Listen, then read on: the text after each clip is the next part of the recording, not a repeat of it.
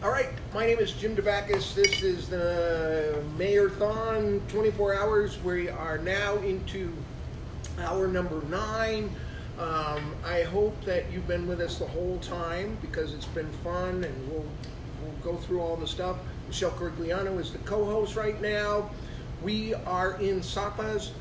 This is one of my favorite restaurants. We are hearing the incredible story of how cool this whole situation is with this founding of this restaurant by this amazing family. So let's get back. You're here, all the kids, mom, your big sister, kind of the patriarch of the family. Matriarch. Matriarch. Thank you. Exactly. Thank you. The matriarch of the family. And we're talking a little bit about, it's 8 restaurants? 8 restaurants, 8 restaurants, construction company, a bakery. We are, Sapa Investment currently stands at almost 300 employees. Whoa. Yeah. And all the family works in it. Most of the family. There's a couple of brothers who do other stuff, but yeah. Do you allow your other brothers to not work here? They will come and partake in the free food. They will bring their friends for the free food, but they did not actually work in there. Just like men, right? They're there for the free food. Exactly. No. All right. So, go ahead. I wanted to say, people caught the other part of it, where we came from with the hard work, and where I mentioned we were on government assistance right after my father died. I feel like it's one of those true American stories where we lived off the government for a couple of years because we needed it, but since then we have really given back. I mean, the amount of taxes we pay alone over the years have been more than giving back. But it's just one of those things that I love hearing about refugees and their ways of coming to the U.S. and being able to have their family, have their success stories. Now, the food alley that we mentioned, one of the big things with food alley is that's our way of giving back now.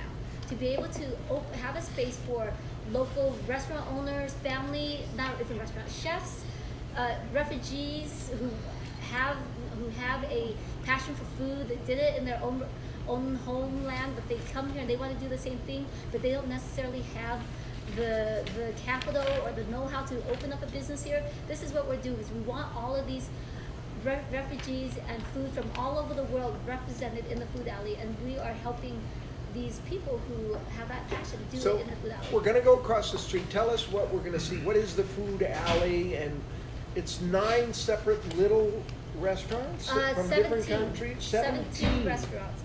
There's going to be about 7 larger restaurants, as in 50 to 100 seats, but the rest of them are smaller micro restaurants in shipping containers. What we're going to see over there is the existing buildings that's on the property now. We're rebuilding to make those larger restaurants, where there's going to be a ramen shop, a Italian restaurant, a steakhouse, a New American, a Vietnamese restaurant. And then in the back area where we have dug out the footing and foundation is where the shipping containers are going to go, and those will be the smaller micro restaurants on the ground floor. The second level will have artists' lofts for people to come and create and sell their artwork to the community. We're going to have a farmer's market style on the second level as well. And there's a walkway through there? There's a walkway through. I'm sure a lot of people, if you Google Food Alley Salt Lake City, you'll see all the renderings. And the renderings are going to be very true to what it's going to look like. I bet a lot of people wonder about parking. Like, what are you going to do about that? So parking, we have, it is street parking. There is quite a bit of street parking around the area. We have Second East. Trax is really close. Trax is only a block and a half away from Food Alley. We have Second East, that's going to have a lot more parking that we do in Second East. 17 restaurants. Art space, $30 million? 40? No? We own the construction company. Okay, but I mean, how much is the project about? It's about a $10 million project. $10 million project. We're going to go look at the land now before it all starts. This is going to happen, and we need this food to go. I will have someone take care of it. Have somebody take care of it. Sierra can come back and pick it up. Then we're also going to pick up make a check here. Okay, great. This was terrific. And no coffee given to Jim, because God forbid you should buy him a Wow, coffee. this was so good. I can't wait to get across and see what else is going to happen here.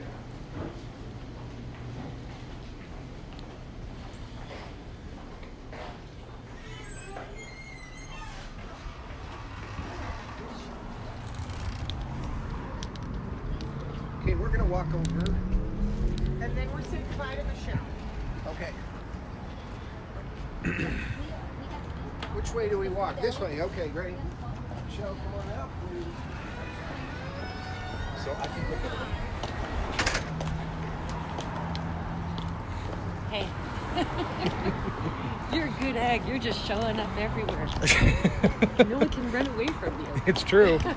That's my job. Did you wanna? Yep. So this is Sears. Sears. What's gonna happen here? Do we know You yet? know, some development bought it. I'm not sure what's going to happen here yet.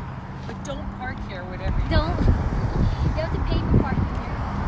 Okay. They will ticket. And it is not you. And it's not something You make sure you make a We are not the ones who are ticketing and towing here. It is the private company who bought this property that's doing it, not us.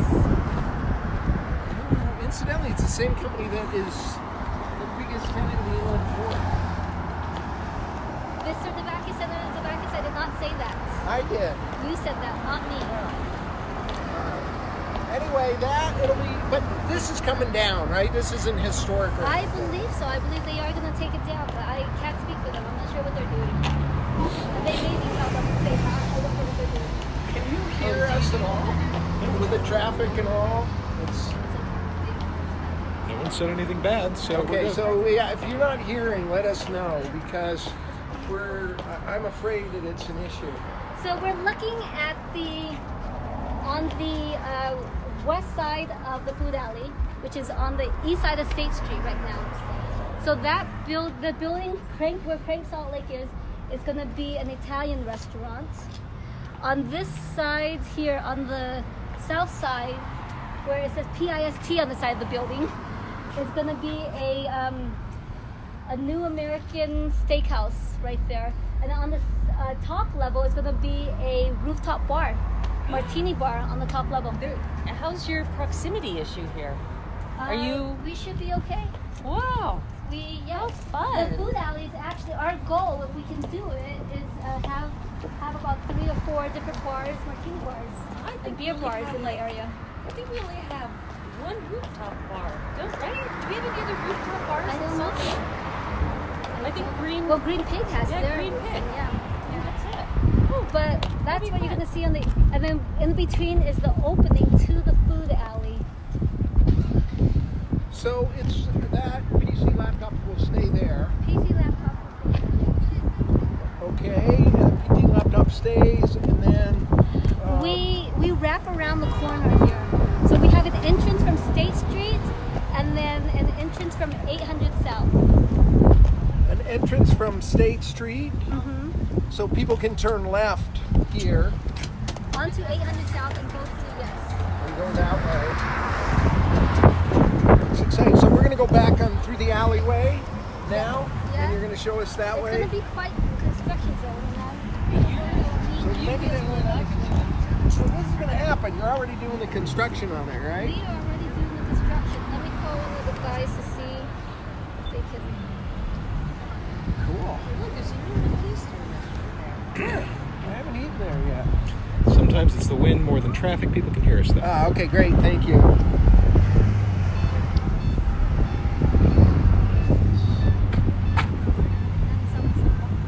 So when will we be able to go eat at this place? Sorry, let me. Okay, yeah. Bridget, are you at Food Alley? Who's at Food Alley? This is State Street. There, okay, to get into the Food Alley.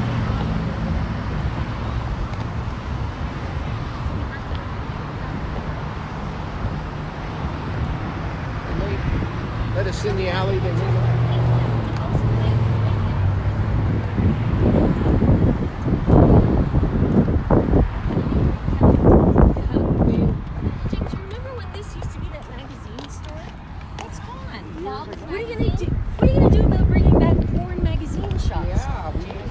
magazines. There it is. That's not nice, that little stretch of grass there. This is our major street. So, Food Alley we are hoping by early 2020. Food Alley should be early 2020. Jim, it takes her 2 steps to keep up with your 1 step, I'm so you're gonna have to walk a little and slower. I'm wearing stilettos. Well, I didn't realize we were walking. I should have worn mine, so all 3 of us could have You had gotta them. show You her look in yours. You look amazing in yours. Yes, Michelle and I are wearing stilettos in this construction. And not Jim a is fair like walking fight. like this. Yeah, I get that a lot. So, back here. Okay, you guys, This is look the at heart this. of the food alley here. This is where the shipping containers are all going to go. You can have a side of, this whole side will be a shipping container alley here. This side will be a whole nother row of shipping containers. This is the street essentially that you can not necessarily drive through, but it is a street that you can. Then each restaurant will have their own little outdoor seating area in the front of it. And So, did you say farmer's market? Farmers market, yes, on the second level on this side, we'll have all a the time? year-round farmer stalls Oh my on the gosh. second level. On this side where all the artist lofts will be. And they're all windows that will be open that you can actually see all the activity Fish. from the. Can we get fresh fish? Absolutely, it's a farmers market. You're gonna have meat, you can have fish, you're gonna have veggies. goods. Fresh from the Great Salt Lake, it's going to be amazing. brine shrimp, You all know, the brine local, shrimp. exactly. You can get all the brine shrimp from the Great Salt Lake. So people will drive through here? Yes. Will it be driving or will it be all walking? Technically it's a street, so you can drive, but most of the time we'll be closing it off for street parties, for music, live concerts, food trucks on the weekends will come pull up in here once all the restaurants close down after 10 o'clock, and have food trucks at nighttime on the weekends to extend that whole nightlife in Salt Lake City. If you come around the corner here, right here on the corner here is going to be a coffee shop. Across the way is going to be we're trying to find a nice barbecue restaurant here. So if anyone has I could do a that. good barbecue restaurant that they want to open that's locally owned and operated, let us know, because we need a good barbecue restaurant here. And then these existing buildings. So both sides, both existing buildings is where the bigger restaurants, bigger anchor restaurants will They'll be. stay. These buildings are all staying. We're renovating the inside of them. But they're How does gorgeous food buildings. get?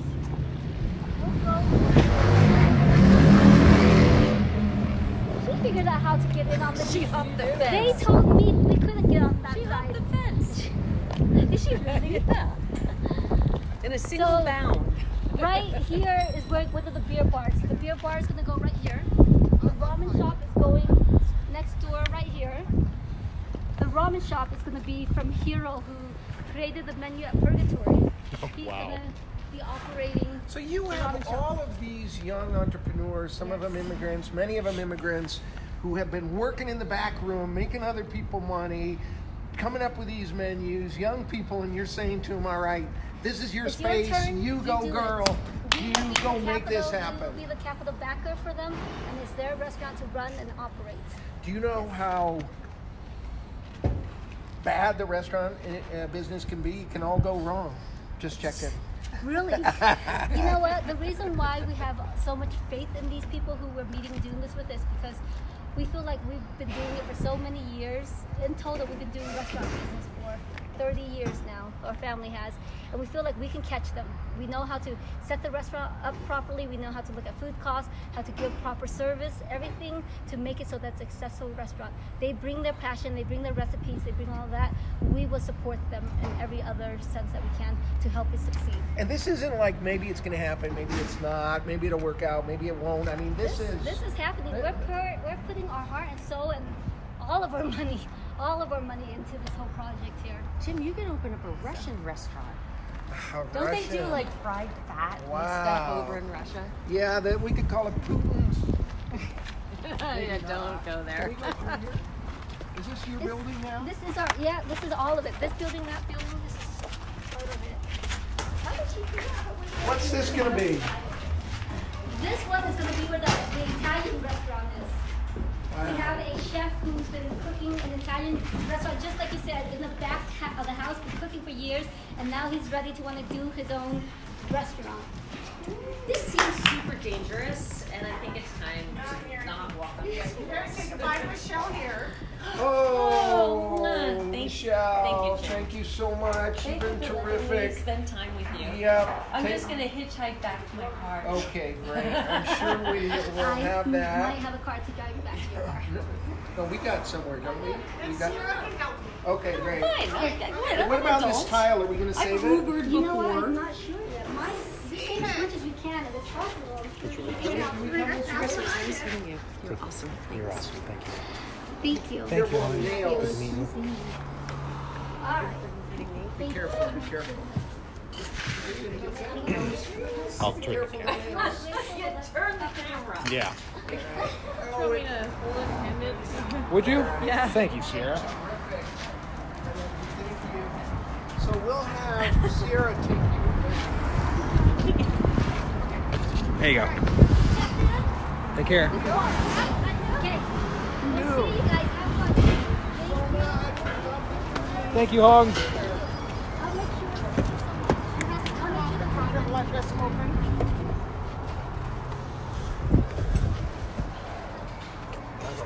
I don't want to break. Can you hit the button? It's still locked. Oh, I thought you wanted me. No. Hi.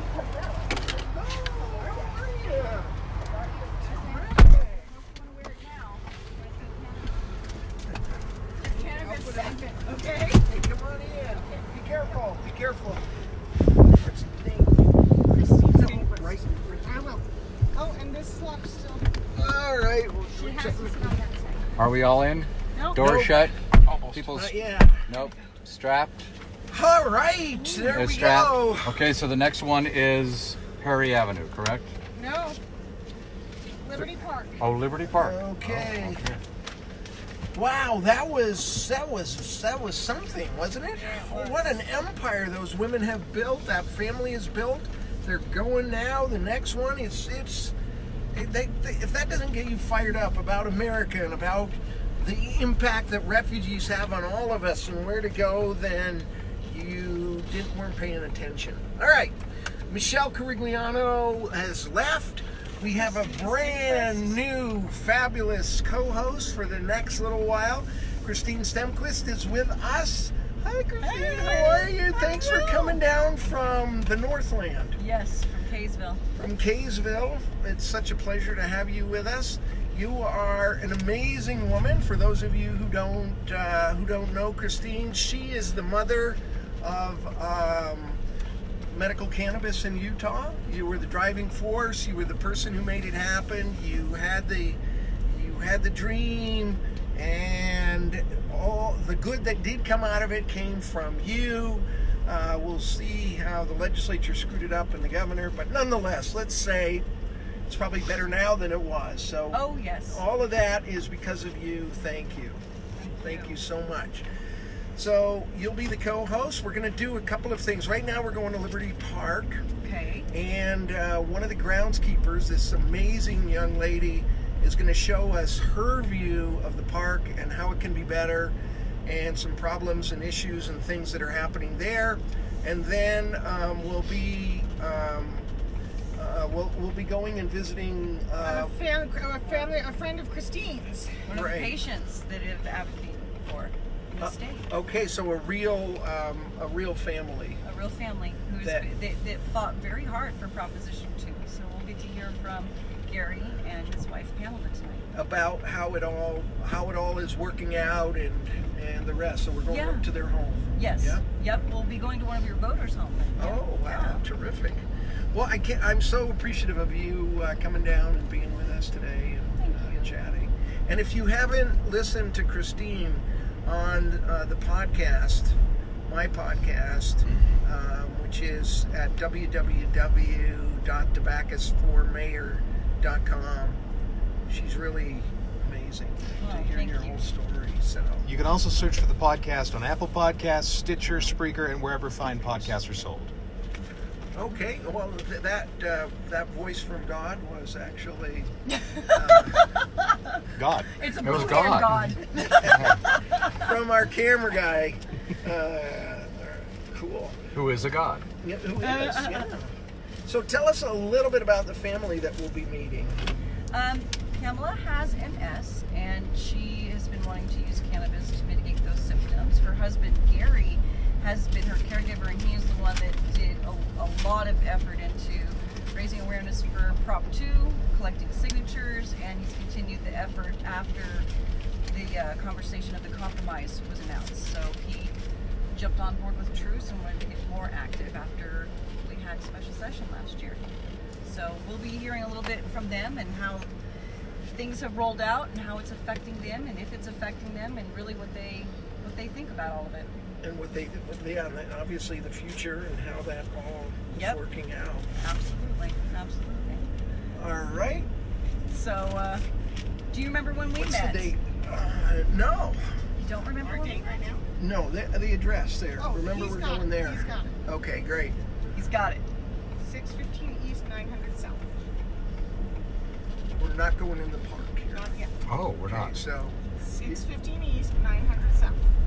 Okay. 615 East. All right. So, 900 south. Yep. All right.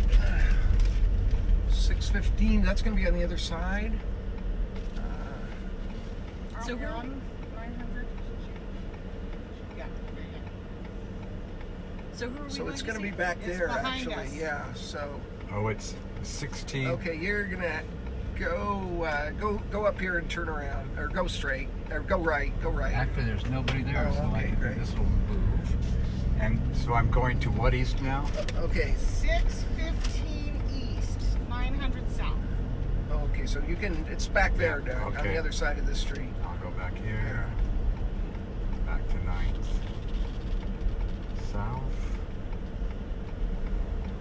Oh, this And I'm gonna tell you where we're going This and is- why. this is 9th South, right? Right. Okay. It's behind us. Oh, it's behind us. Okay.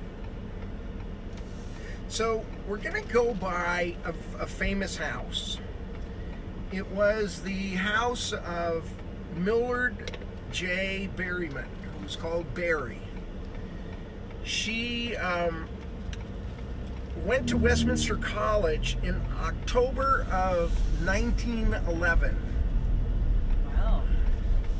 And while she was there as a 16-year-old freshman, she announced to her dorm that she was a lesbian, and she announced that she was going to do her dissertation on an academic study of lesbianism. Her thesis request was turned down by Westminster, and she was driven from the dormitory by the other women that were in the dorm. In 1929, so remember this is 1916, over the next How can we 12 years, go straight through? okay, we need that address one more time. 615 East, 900 South. 615 East. 615. 615 Yeah, East. 615. Okay. So she decided to write this thing. Westminster said, not in our school. You're out of here. She spent the next 10 years doing her own groundbreaking thesis called The Psychological Phenomenon of the Homosexual. She followed over a decade 23 lesbian women and 9 gay men, meeting with them very, very regularly and making a full study on their whole lives. It turns out that they were 615 would be on the other side. These are evens. okay. Odd would be the other side. So the address has to be a little Okay, so different. let's just stop here. All right. So Chris, let me finish the story here. Okay. All right. So it's 1929. She spent 10 years doing this study on lesbians, 23 lesbian women and 9 gay men. She met him at a special club that was in Salt Lake in the 20s for gay people. and she met with them monthly to completely follow their lives, where they work, what kind of jobs, did they have discrimination, were they having sex, with whom, how it all worked. And she was refused to, she couldn't graduate from Westminster. And to make a long story short, her study was the most comprehensive study of lesbianism before the Kinsey Institute, and was called the greatest, most important study on the American homosexual before Kinsey. Finally, after she died in 1978, her paper was published in Signs, the most important journal of women in culture and society, by the University of Chicago Press. She and her lover, I guess, lived here in one of these houses to the north of Liberty Park, and her name is Millard J. Berryman. The University of Chicago Press called her study the most important contribution made academic-wise about homosexuality, and she turned her house into a boarding house, where it was a lesbian boarding house for many years. Unfortunately, we can't find the exact house. So. And you said the podcast again. We talked about it then. Yeah, but Okay. right. Let's go to this corner of the park and climb out. Okay, let's just climb out You wanna here. climb We're out fine. here? Yeah. Okay. All right, we'll get out of here. And we're gonna walk. We're gonna walk east. over. Yeah.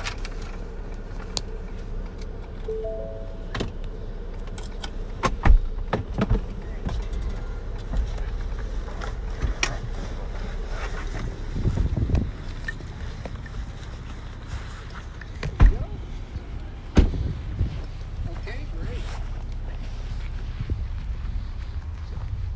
This was in the park, or? He was in front of the house, but I think we should cross and have him meet over here.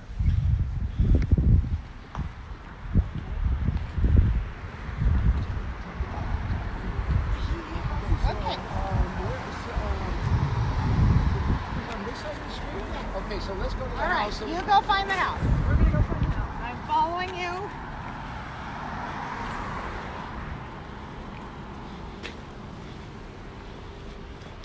All right, we're going to the house.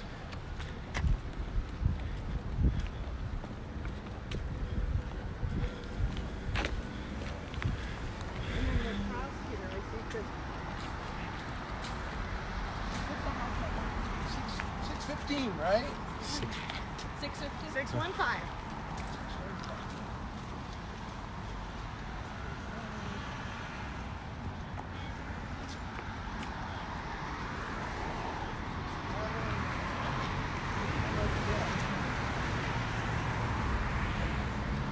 There it is.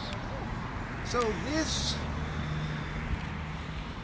was the first really lesbian house, and many lesbians. It's all contained in the study. How many of them lived here and how it all went.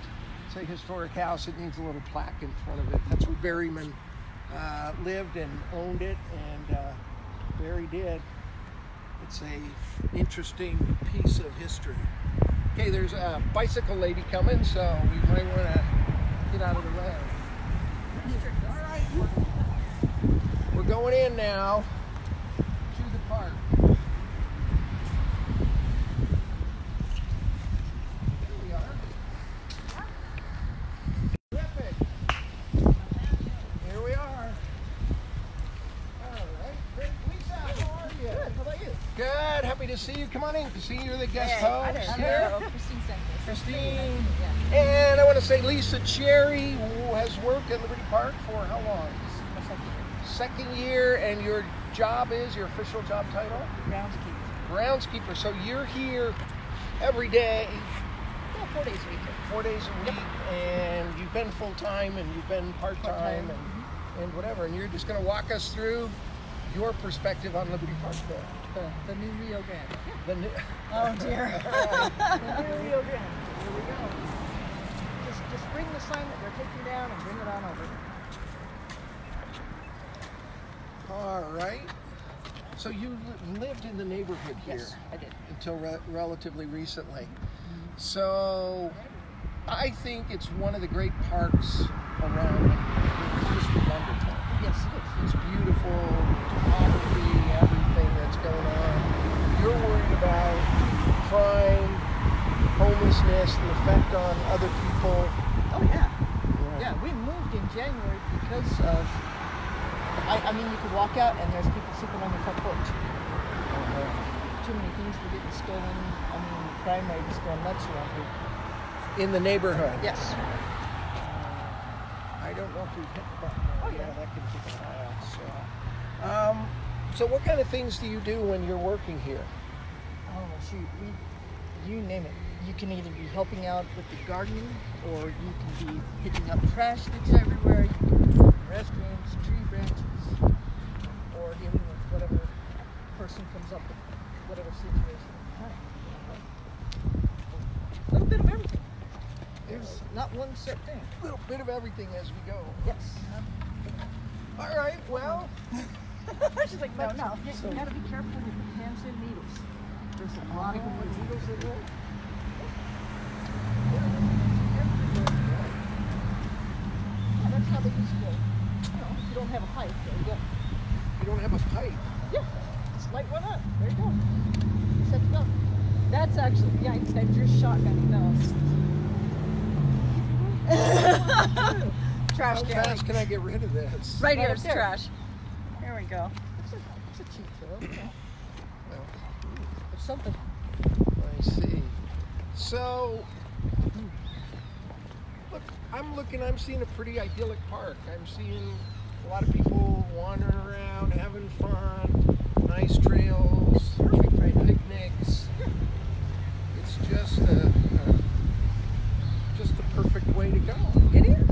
It is the perfect place right now. But if you come here after dark or in the middle of the night, you either better have a big dog or concealed carry. There is no way in hell anybody should be walking through here. Not any females, definitely not children, not young teenagers, nobody. Are there any police in the park? Hi, you guys. They drive by. How you doing? Are there police in the park? No, unless they're driving by or we've called them and they will eventually show up. We're a very low priority here. So there's no, look how beautiful that is, looking down there. I mean, We've got a bunch of kids playing, we've got kids over at Kingstown, setting up for an event for tomorrow. There's fantastic things going on. yeah, it's just idyllic. Yes. So you're going to show us, though, some of the things we can improve and get better about the park and problems we've got to face as far as you're concerned. The safety here is the biggest thing. I mean, you can't go a week without one of the homeless guys threatening an employee. At least once every week. Have you been threatened yourself? Just this morning. What happened? One of the homeless gentlemen was camped out over here at the pavilion with a whole bunch of others, and we have to clean that out first thing in the morning for reservations. Right. His friends moved his stuff. He was not happy about it, but it was either move it or it's going to get wet as we spray everything down. Right. He came running up a half an hour later and yelling all kinds of stuff, and luckily one of my bosses was driving through, stopped, and it still didn't get him to calm down. So instead of coming at me repeatedly like he usually does, he went after one of his friends. And then you got involved when he was, what do you mean going after My one of his boss did. friends? My boss did. He's pulled a knife on me before. I won't get near the man when he loses it. I will not. So you know who this is? Yes, and so do the police. We call on him regularly. He deals out here in the open. Deals. You whatever you want, pills, weed, whatever you want, he's got it. And it's done out Is in he the open. around now? Yes. If I see him, well, no, he's got a knife. Totally. I'm not can going to ride totally it. walk right up. And No, I point him mean, right out to just. you. He doesn't care. The police don't arrest him. He has a very lengthy criminal record. We called 2 weeks ago, I believe it was 2, maybe 3 weeks ago, because he was literally picking up his dog in the air, beating his dog, punching him with his fist. Filled out witness statements, the whole 9 yards. They still did not take the dog, and they didn't arrest him. this is just the way the park is. And the police say, look, we've got higher priorities and Yes. we just... Well, if we can get them to show up, we can call, I'll bet you 3 or 4 times a week easily, and they may show up once. We called, well, like the 24th over here, 2 of our employees were working over here. A gentleman came running up and said, there's a guy over here beating his kid. The 2 employees went, saw what was happening, went down here, right, a couple hundred yards, talked to the police that were here for the 24th. They said, yeah, we'll get to it when we can. The 2 employees got back in their golf cart, followed the father, because he moved his car after they'd gone to the police. They followed him, got it, his license plate number, description of the car, and him, drove back down and gave it to him. Sat there for an hour and a half. Nothing happened. They never even went over. We've had 2 employees threatened last week that I'm aware of. It's a daily thing out here. The needles, everything. What you see now is after somebody's been here for 8 hours trying to clean up and keep things straight. And they've either sobered up or smoked enough that they've mellowed out. And they're usually just staying hanging over here. We've got some over this way. Bathrooms may or may not have needles in them. You have to be very careful. Would you let your child use a bathroom here? Hell no. Absolutely not. I would rather go over to the 7-Eleven, buy something, and let them use that one. I mean, you see people going in them like right now. But I've gone in there when there's been 20 needles. I've got a ton of pictures. You ever want to see them? I'll show you. Blood, feces, like the needles, I'll stick them in the toilet paper rolls. So, you know, they don't get busted with the needle. They pull the toilet paper, and then they stick their hand in, pop out a needle. There you go. We found a bag of drugs over here at the playground. And I mean a good-sized bag. We didn't know what all it was in the garbage bin in the women's side. Filled out the garbage bag, go to throw it away. There's this purse, looking at it, checking for ID. And there's all this stuff. So we just pulled out some of the cleaner and poured a gallon of it all over everything and threw it away. Because we can't get the police to respond. And Lord knows we don't want to carry it around. So how many acres are the park? It's over 80. It's over 80, and it's gorgeous. Right now, it's perfect. And how many staff people do you have? I have my direct boss that's here all the time, and then there's... That would be 8 hours a day. Yes, 8 hours. Well, she usually works more than that. She really busts her ass here. She's the best person for the park that you could ever want. Best boss I've ever had. But you can only do so much. So you have this full-time lady. Yes. And then we have 6 others, I believe, that we have to rotate in and out because we have to cover 7 days a week. So 6 people, are they all full-time? I am part-time, and one other gentleman is part-time. He works 4 days a week as well. So we have 4 people full-time plus the boss, Yes. and then we've got 2 part-time people. Yes. And their job is all the maintenance and... Everything that we can. We have a gentleman that comes in and tries to do the sprinklers. We have guys that come in when they're done with other parks that try to help mow. Because our boss, bless her heart, she has to get in on one of those great big mowers, and you'll see her driving around. You'll see her on the machines out blowing everything around. That includes the maintenance and all the mowing and She does. security and all other things with that. We don't have security here. We don't have anything here. The only security we have is each other. And the regulars to kind of try to look out for us. What does that mean, the regulars? We have regular people who come in here every day. Patrons. And they walk, and you know, or they come over here and sit down. There's a lady that comes over here and watches tennis every single day. And she watches out for us. We've got a What do you lady mean that watching out for you? What do you mean? If there's something going on, some of them have our cell phone numbers. I've given mine out, and if they see something, they'll call, so we can hurry it up. And what might they see? Oh Lord, what don't they?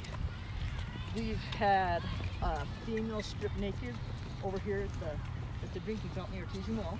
We've had a gentleman over here at this playground stripped down naked, chase around kids at the playground at about 8 o'clock in the morning. Hi, buddy. And then we had the parents chase after the guy to where he puts his clothes back on, but then he went after him and started chasing the little old lady. And he's naked? Yeah. And Well, he is put his clothes on once the parents start chasing him. Is he high on drugs, or is he just taking his bath, or what's happening? Who knows? Here we've got so many mentally ill here. We've got so many drug issues up here. It's unreal. So if I went over there, I could buy drugs right now? Yep. Not with this crew with you, but yes.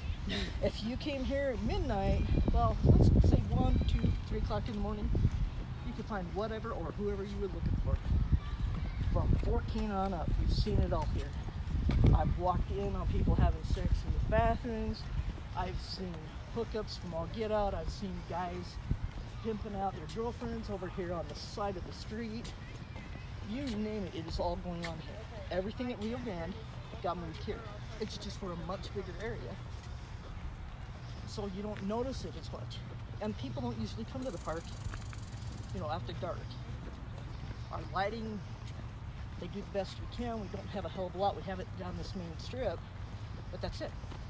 So there's a lot of dark corners that people can... yeah. People have, one of the homeless guys pulled a kid in here. I mean, we had to really majorly cut this down. What do you mean, pulled a kid in here? A homeless gentleman pulled a little girl in here and molested her. What the hell are you saying? I mean, I believe you, but I mean, you're saying some people brought their child here to this park? Yes. And how old is the girl? I don't know. Luckily for me, it happened before I got here. I don't know. This isn't like 20 20 years ago or something. No. It's in the last year or two? Yeah, it's got to be at least 2 years ago because it was before me. That's why they had me come last year, and we just cut the living tar out of everything here. They sleep up here. This is their toilet. Right up over here is where they do their drugs, right up inside here. There's a little cubby that they've got set out. They camp there. You name it. Let's have a look up there. Now that's the thing. You try to keep up with it, but there is always something. We don't have the people. We don't have any type of security. And it's a great place for kids. I used to be my grandson. Loved it. Loved it. They stashed their stuff everywhere.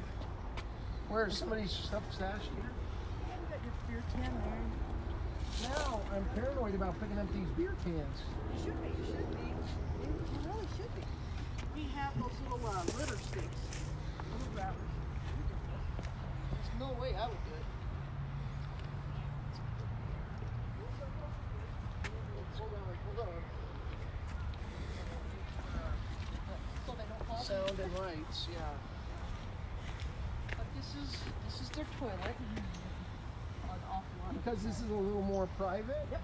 We have toilets. They're open 24 hours, or do we lock them? They used to lock them. I've been told this year they're not because of all the problems of people using the restroom everywhere at all times. So now they're open, but they do bad things in them. Oh yeah, they'll light fires. Okay, wait a minute. Let's talk about that. The light fires, what do you mean? Yes. Who would light a fire in the restroom? If it's cold, they take hand sanitizer, even a little drop the size of a quarter. Hand sanitizer will burn for about 20 minutes. Pull a bunch of toilet paper off, find cardboard or any garbage out of any garbage sack, go inside the restroom, lock the door, put the hand sanitizer on something, flick your bic, and there you go. You got a fire if you're cold. Or if you've got to dry out your clothes, there you go. We've got pictures. It's not a one-time thing. So this trash here, It's from since we left. when would you have cleared through the whole place? At least twice a day. At least, at the minimum. And that's part of your responsibility, Yes. part of the 6 of you. Yep. That 4 full-time and 2 part-time. You do that. For 80 acres? For 80 acres. Yes. The Clampetts had a lot more. The Clampetts had a lot more cleaning people. Yeah. And a lot less. And the sad part is that you can come up in here and wake them up in the mornings, and you never know what kind of walking in. Can you They'll hear? be pissed off. Yeah. And there you go.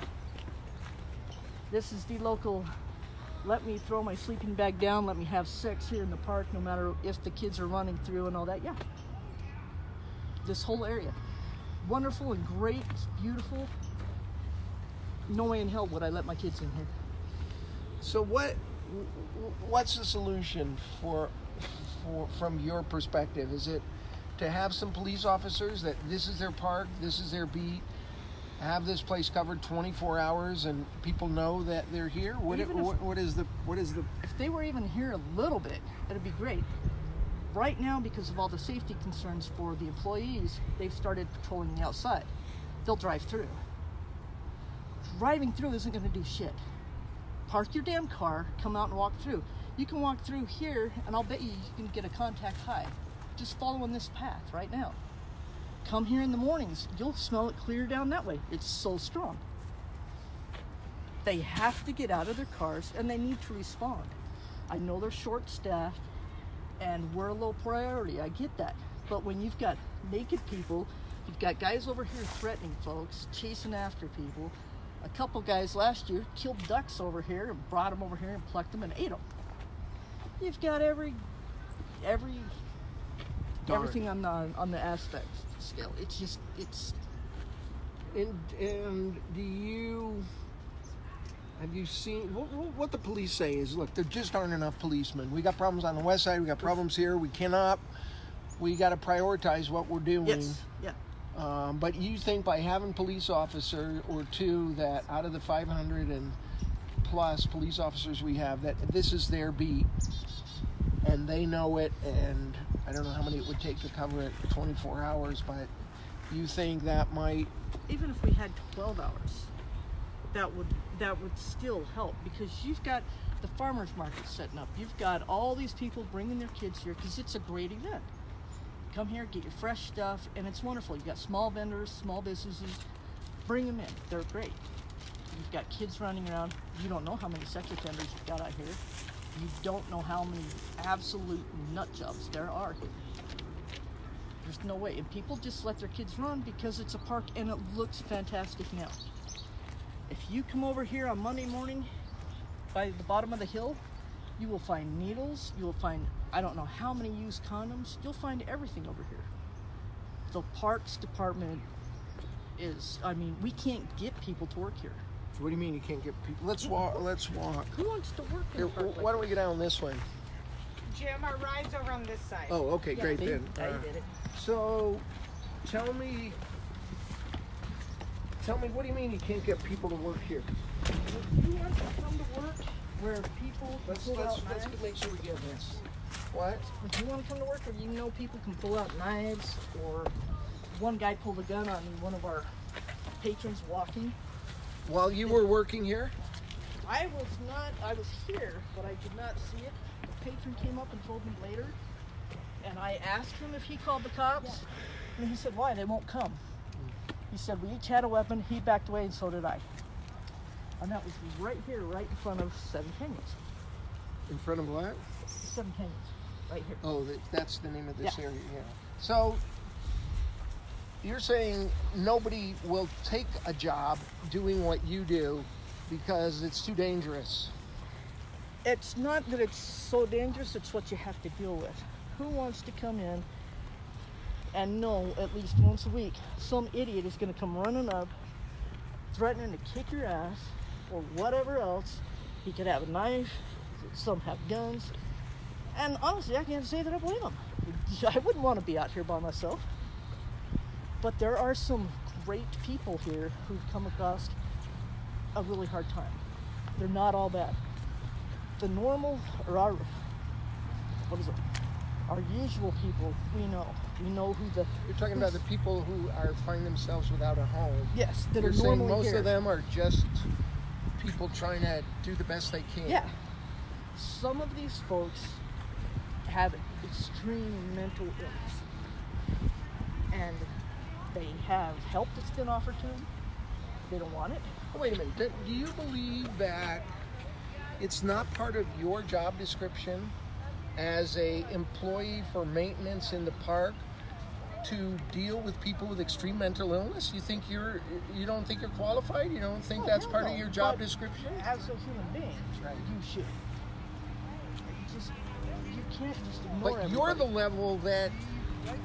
the level that has the problem, because Yes. you're the one that faces it day in and day out, Yes. and that's, like it or not, that's part of your job description. Yes. I have no training. I have developed kind of a hello type of friendship with some of these guys. Some of them will tell me, watch out for this one or that one. I had a gentleman the first year I was working here come up and say, these are the people you stay the hell away from. This one's schizoid, this one's off his meds, and this one's always packing it. And I'm like, okay. And I took his word as gold. So, you do Well, what you can. give me some optimistic stuff, because you love a lot of the parts of I your do. job. You have the opportunity to leave, and you're not. You're staying. There's something you really enjoy about this. I love the park. I thoroughly love the park. I have the best bosses that a person can have. Destiny should go around the city and teach people how to be the perfect supervisor. Just as great. We have really good people here. I come here every day and I'll laugh. I mean, they make you laugh. They make it fun, and even if you're in one of those moments where you just stand back and go, what in the hell just happened here? You can laugh about it later. They make it fun. I've formed friendships with a lot of the regular walkers, some homeless. It's okay. It's just at night and early in the mornings, you don't want to be here. You've been telling me about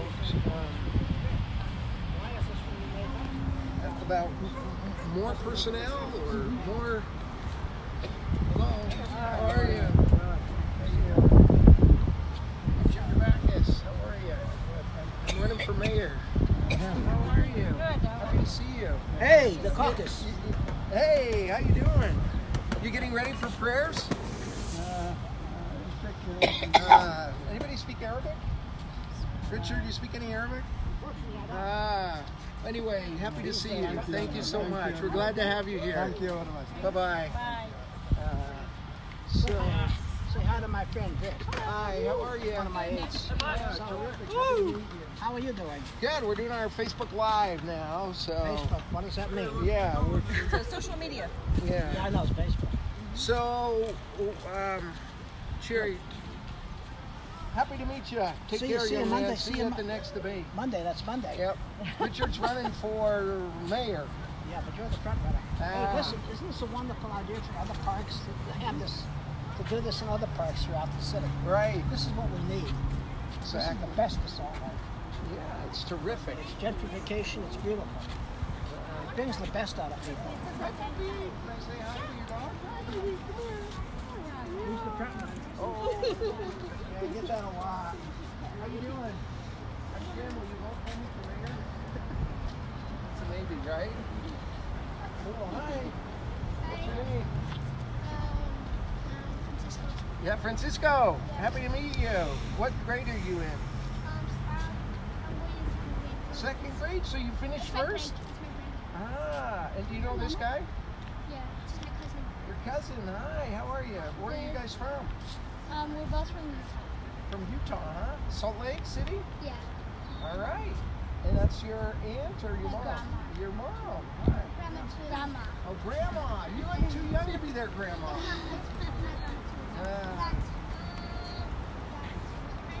Happy to meet you. Take care, you guys. Bye-bye. Okay, I know I got 4 votes there. That's for sure. All right. So we are. What is your dream? What is your vision? What is it that you think we could actually do better? Oh Lord. Okay, definitely not. No, let me ask it this way. If we had 2 or 3 police officers, Okay. we always had a police officer here 24/7. This was their beat, so it'd be 3 or 4 officers because nobody's going to be here 24/7. Would that help? Yeah, because I bet you over half of these people are on paper. So they won't want to be around that. What does that mean they're on paper? They're on parole. We have some that are just on parole for stupid things like they didn't check in. Now there's warrants. All kinds of silly little stuff. And then you have some for B&Es and different things like that. Even if we could just get like a little mini subsidy anywhere around here, we've got enough down. I suppose you Anything, just bring them in. Well, hell, I'll buy the damn coffee for them. Just bring them in. Let them do their paperwork. I don't care. Let them charge the radios. Whatever they got to do. You're saying that would kind of leave a kind of message within the community here that when they're in the park, they better tone it down. I would hope so. I would hope so. I would hope. I don't know where. There's just nowhere. They have to be somewhere, and I get that. But they're here with a bunch of family, and some of them are very dangerous. And half these people don't know that. They don't know the darker side. They see this, what's out here right now. They don't see anything else. I mean, I've been in this park. Yeah. You know, I'm not an everyday regular, but over the years, and I was a little shocked to have you walk me through and tell me what kind of stuff goes on. Well, I hope. Hi, ladies. How are you? Very well, and I'm Jim. I'm running for mayor. I'm so late. Okay. Oh, I'm so sorry. Oh, yeah. You want to get into politics? Yeah. I'm really sorry. Yeah. Cool. Do you guys live in the neighborhood? I live in Sugar House. In Sugar House, in Taylorsville. So you, I don't have to talk to you. No, I'm just kidding. I'm kidding. Well, I'm kidding. you just lost her vote. Oh, no. I live in the house I was born in Sugar House. Really? And now you're a millionaire with Yes, the prices of the houses. Yes. But they're going up a lot in Taylorsville too, aren't they? I don't know. Yeah. I've lived out there a long time. Right. Well, best wishes to you. Thank you so much. It's a pleasure to meet you. I hope that you continue to listen to the public. Oh, well, thank you for saying That's that. what it's about. So happy to meet you and Thank see you. you. Take care. Have a All right. wild time in the park. We'll have a wild time. All right. See you later. Thank you. So there it is. It is your place, kind of. You're feeling a sense of ownership. I can tell. What's going on here? Does. Because it gets aggravating because you come in and you see how absolutely beautiful it is. It's stunning. We had people out here getting married today. And you see it like this, it's fantastic. You come here at night and it's a totally different story. You come here first thing in the morning and you definitely see a different story. Is there somebody from the park here 24 hours? No, or no, it's not safe, no. And so there's no police officers and nobody from the park after a certain time, and anything can go on here because And nobody's... it does. Yeah, all these people for the farmers market, fantastic idea, great for small businesses, great for local farmers, it's fantastic. They have no security. For all this cash, all this beautiful merchandise, and no security. If anybody happens to stay late and stay late enough, I hope they're packing. Well, maybe I need to come down here. If you've got In the an middle of open the hour night. tonight, I'll walk with you. With a group of people, I will come down. There's no way in hell you could pay me enough money to walk through here in the middle of the night by myself. Wow. Not for $1 million. There's I'm not. just not I guess I'm too stupid to be afraid. You'll only be afraid once you see the dark side of it. Yeah. This is the new Rio Grande. You don't notice it because it's so big and it's daylight. So Nighttime and in the mornings. what time does everybody arrive? Some of the employees are here at 6. No, I meant what time do the overnight crowd arrive? Do you see all these little campgrounds all set up all through here? They're already here. There's just as many over there. They lay down, they put their stuff by a tree, put a tarp over it, and they'll come back. That's what all this is. Is camping illegal here? Actually, we can't get them out because it's a public park. If there's no room at a shelter, they have the right to be here. They can't close the park because we can't close the gates. But it is illegal A tent, to park in a camp, to camp in a park. if I mean, there's... it's against the rules of this Yes, park. You yes, can't, you're yeah. not allowed to. But it happens all the time. Yeah. We have people who live here in RVs. They just move them depending upon what's going on. They'll park on this side at night, and then in the morning when the sun comes up over here, they go over by the swimming pool because there's shade over there at that time. Well, you've opened my eyes. Sorry. Thank you so much for your work, and thank you for loving the park. We need to work on this, please. Let's stay in touch. All right. Well, thank you so much. All right. Cause for some sober thoughts. All right. Okay, so that's pretty sobering. It's distressing. It's like Rio Grande just moved. So Is it's not everyone really a in? problem that's solved. Yep. One moment. Sarah Michelle called me while you called me, and she was going to bring glasses, but we're not going to do that. You'll have to tell her we're not doing that. So we are headed now. Christine, tell us where we're going, and or you don't have to give an address, but tell us We're a heading little up- bit more about these family. Yeah, we're heading up to the Capitol. We're meeting Gary and Pamela Clark, Okay. and they are patient and caregiver, a husband and wife, that I met during the Proposition 2 efforts campaign for the Medical Cannabis Ballot Initiative. And Gary came and saw me at a non-denominational church speaking about medical cannabis and wanted to join the efforts. And so he's been part of our little truce group and effort for a few months before the election, helping us raise awareness on the issue. So we'll be meeting with them. There's an older couple, and Gary can tell you a little bit about his wife and the MS and what they've done to treat it. So.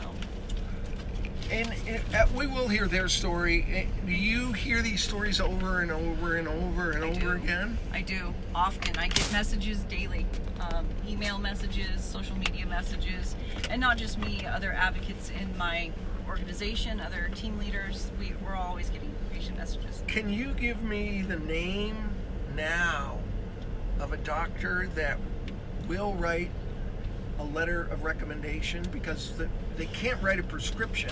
Correct. But they can write a letter of recommendation. Right now we're in the affirmative defense phase. So a letter of affirmative defense just says that you have a qualifying condition and that the physician thinks you might benefit from using cannabis. So when the program goes online, then those patients who have affirmative defense letters have to go back to their doctors and get the letter of recommendations that is then registered with the health department. So right now there's no registering them. There's no patients in a registered anything right now. It is just physicians. And as to your point, yes, I do know a doctor, Dr. Andrew Talbot. He's up in Park City. At this point, he's written over 300 letters of recommendation. And is he risking anything? No, at this time he's not, because there is no cap on affirmative defense letters. But as soon as the program is operational next year, 2020, March of 2020, you're supposed to be having your medical recommendation cards. The problem we're bumping into is all those 300 patients are now going to have to fight to get in to see Dr. Talbot to get letters of recommendation. But then he's capped out. He's not allowed to write anymore. Capped out. So there's one doctor who will publicly give these things? Currently we only have one physician who's been very vocal about it. And the rest of the doctors must feel some threat, or, I mean, why aren't other physicians doing this? It truly is ignorance. They don't know how to manage this type of care. They don't know how to counsel their patients, and so they're very trepidatious about getting into even recommending a substance they're unfamiliar with. So part of the law says that you've got to have this letter from a doctor, but it says doctors can only write so many of those letters. That's right. So for a regular general practitioner, which most people go see as a GP, they can only recommend 175 of their patients to use cannabis. What if they have a practice of 1,000 people and they just say, sorry, go somewhere else? Well, they're capped out. So that physician can petition the Compassionate Use Board to see if they can get another 100 patients. But Jim. Wait a minute, Compassionate Use Board. Oh yes, we have a Compassionate Use Board.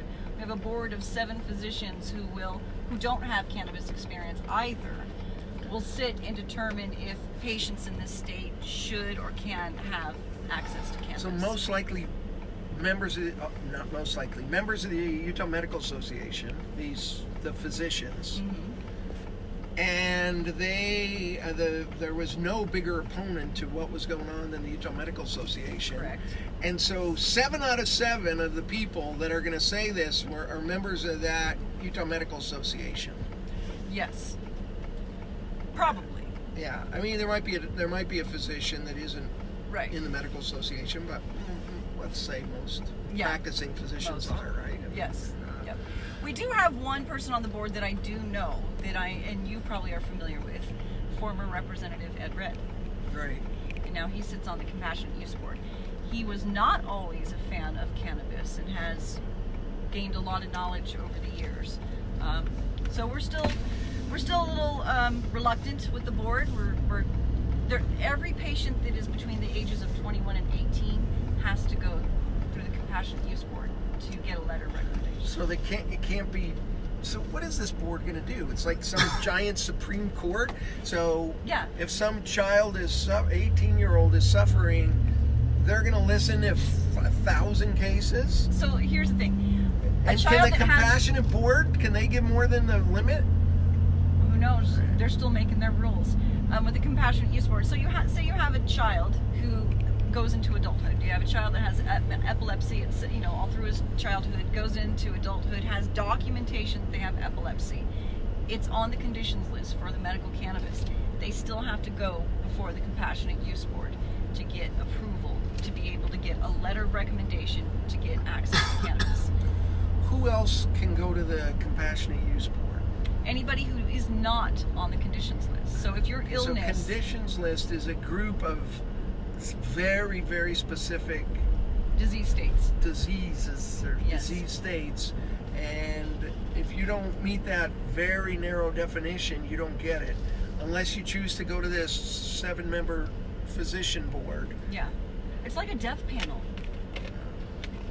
I can't, you know what? I mean, just the way things go in the state, just like they don't like drinkers on DABC, I can't imagine that they're going to have a lot of people on there that have compassion. I think they're going to be letter of the law kind of people.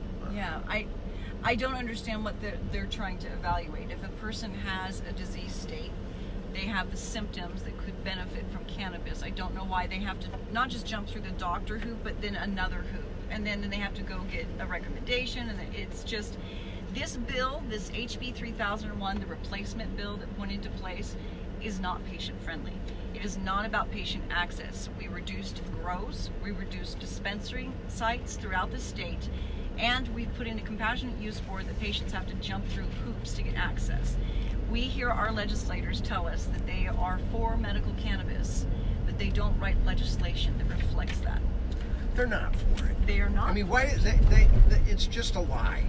They weren't. They had the vote. They had the opportunity. They were there, and they fought it every step of the way. Usually covertly, because they understood that their people were for it.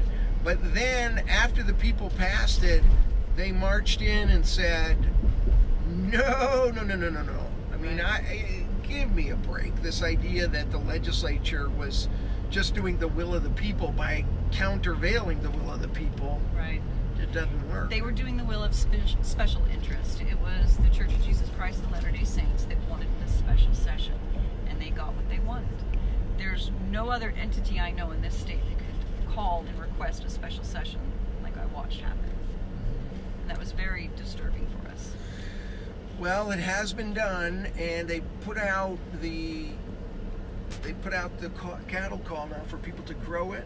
Yes, we got our license granted last week. We got 8 licenses. So in the law, the replacement bill, we went from 15 grows to 10 grows, and then they just released 8 licenses. So we have... What does that mean, 15 to 10 grows? We had access, under Prop 2, we had up to 15 grows that could be awarded in the state. That means people are 15 authorized companies, to grow. Right, 15 marijuana. licenses, correct. And then with the compromise, they reduced that to 10. And then the ag department decided they only wanted to release 8. So we have, you know, a reduction in supply. We have a reduction in distribution centers or sites. It doesn't seem like a program that really wants to take flight. It's extremely anemic. Eventually, some people are probably going to get medical cannabis. Oh, for sure. Definitely. But it's going to be people who are close to sites, who have funding to do that. How will it work in the real world? If you're in Salt Lake and if you're in Ephraim. So if you're in Ephraim, there's probably not going to be a dispensary. You'll have to probably drive into Salt Lake. You know, you're going to be going to large cities. With only 7 distribution sites, you need it in the most heavily populated states, counties. Right. And so we're looking at the Wasatch Front, St. George, maybe Cedar City, you know, 1 or 2 down south, if that. But a patient will have a recommendation when they go and meet with their physician. They say, I have, you know, suffering from this. Here's my medical records. The doctor says, you know, let's try let me recommend cannabis to you. If the physician doesn't write dosing parameters, which is a prescription, if he doesn't write, he or she doesn't write. He can't write a prescription, but under HB 3001, the language they use is dosing parameters, and the description is a set time and dosing for a specific condition. So if the doctor refuses to do that, which he should because he doesn't want to risk his DEA license, then that responsibility is then pushed off to the pharmacist. The pharmacist then at the dispensary or pharmacy, cannabis pharmacy, will write your dosing parameters, saying you should be taking this 1-to-1 3 times a day for your...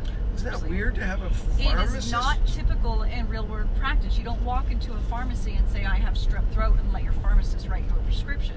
That's not how it works.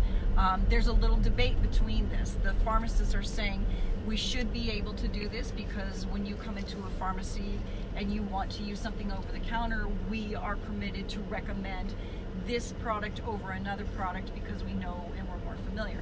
That's the pharmacist's argument. The doctor's argument is that's practicing medicine and you are not qualified to do that. You cannot write dosing. Wait a minute. So if the doctors prevail, then... But they can't write dosing then parameters. What? They won't write the parameters. They don't want the pharmacist to write. So is this just like they just don't want the... They're back to where they were with the medical association position, which is we don't want anybody to write this stuff. Exactly. This bill was written in fear and designed to fail. Do you see how they have pitted the pharmacist and the physician? It's playing tug of war over the patient's care. They have created nothing but mess and chaos in the name of compassion. Yes, in the name of... Meanwhile, the real patients are suffering still. Well, the real patients are out here wondering, you know, our legislators aren't listening to us, our doctors don't want to move because look what they've done. They've made it so that it threatens a doctor's DEA license. It's a very complicated situation. What are we going to do about pricing? How is that determined, the price of the marijuana, and where will people go to get it exactly? The pricing is probably going to be dictated by the ag department. And I know that they can't be too out of the limits, but it's still going to be more expensive than it is in the legal market. You're paying for, yeah, absolutely, compared to the illegal market, because you have to pay for a pharmacist that's on staff 24 hours a day, or the entire time a dispensary is open. So that's going to take, what, 2-3 pharmacists to be on staff, plus the bud tenders, the people who will be engaging with the patients. This is going to be an expensive program. We have blister packs and all these other packaging requirements. There's so much restrictiveness to this program that there's going to be, in my opinion, few that access it. 7 dispensaries in the whole site. I mean, somebody up in Morgan's going to have to drive to Salt Lake and back. That's just a long... For a chronically ill person, terminally ill person, that is just a burden, an absolute burden. Now, there's an issue about the banks. In Yes. the United States, people selling marijuana can't have a bank account. Correct, because it's a Schedule I substance. It's And federally illegal. The bank or the financial institution will be closed by the feds if they open an account for somebody who deals with marijuana. correct. Guess what our state's doing? Yeah, tell me about that. So our state put in a, this was designed by Evan Vickers. He came up with the brainchild of Central Fill, which is the DABC model, but for cannabis. The DABC, but for cannabis, because the DABC is so efficient and Runs runs to really. So they said, let's replicate that and do it with cannabis. So a Central Fill, essentially, all cannabis is supposed to go into this Central Fill place, and a patient calls online, places an order, choosing from online catalog of what they want, and then the state takes their payment and then distributes the cannabis to the health departments and or private pharmacies, cannabis pharmacies. So basically our state has become a drug cartel. So every dime that is going to legal marijuana is going to the state. Well, yeah.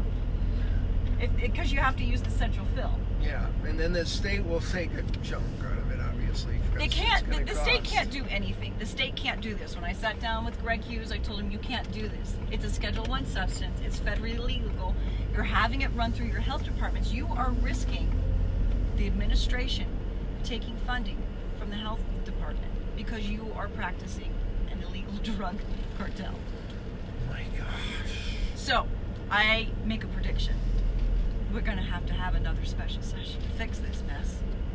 Yeah, but it scares me. Another one. Who knows what they'll do next time? I mean, we need something. Something has to happen because we're going into the next phase. The next phase, we just did the grower's license. Now the next phase is the pharmacy dispensary license. And we have to fix this problem so that industry can come in and actually fulfill the rest of this program. And the state is going to become the Amazon, taking people's credit cards, then somehow digitally getting word out to the next people. How do they know? So you pay online and then you go into the store and then pick it up, or into the health department? They deliver it to the store and then you go pick it up. You're supposed to pick it up in the health department. You know, so when little Susie is picking up her wig for her and her children, next door they're going to be dispensing cannabis. Oh my gosh. Because it's a brilliant idea, Jim. Okay, so right now we're going to go meet the Clarks. We are going to go meet the Clarks. And Jim, she can't get out of her car because of her health. So you're going to slip in the car and just have a conversation with her. Okay, that's great. Yeah. Do we know where the car is? Do you want me to drive you closer? Right here. Yep. We will go find it. We'll go find her. We'll be back. Okay.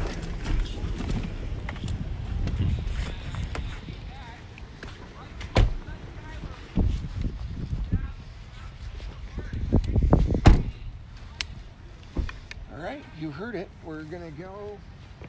I think I could find him. So, I don't know if I can park here. see the two lions there? It's Integrity and I can't remember the other one. Honesty or Something like that. something. But Utah, the state capital here, while we're finding where we're going, we are the only state that I know about that has a very expensive lobbying posh office in the capital. So if you pay thousands of dollars, you're allowed to have this master office.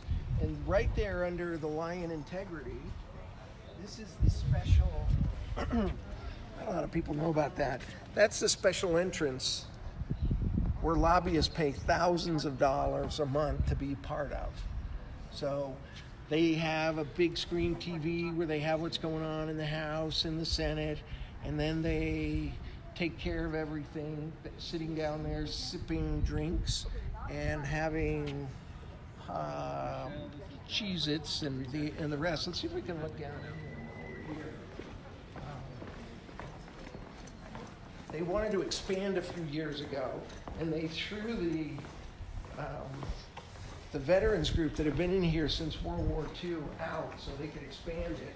I made such a big fuss out of it that they actually gave the veterans another office in the Capitol because this group of lobbyists wanted the veteran space and they took it. So it was only after we screened. So there it is, the only, and look at how private and quiet this is. They just slip in and slip out, and then they head out. So it always kills me because you see the citizen lobbyists like with these wheelbarrows full of things, and they're sweaty and they're marching around and they're trying to know what's going on, and they're sitting there. And then you see the big corporate lobbyists that are down here in this air-conditioned, heated, more like it during the session, and they've got all the votes and the copying machines and little private offices and the rest, and they head up to where they need to go, and they're looking terrific. That's something to keep an eye on. All right, there's right there. Gary. Right. All right.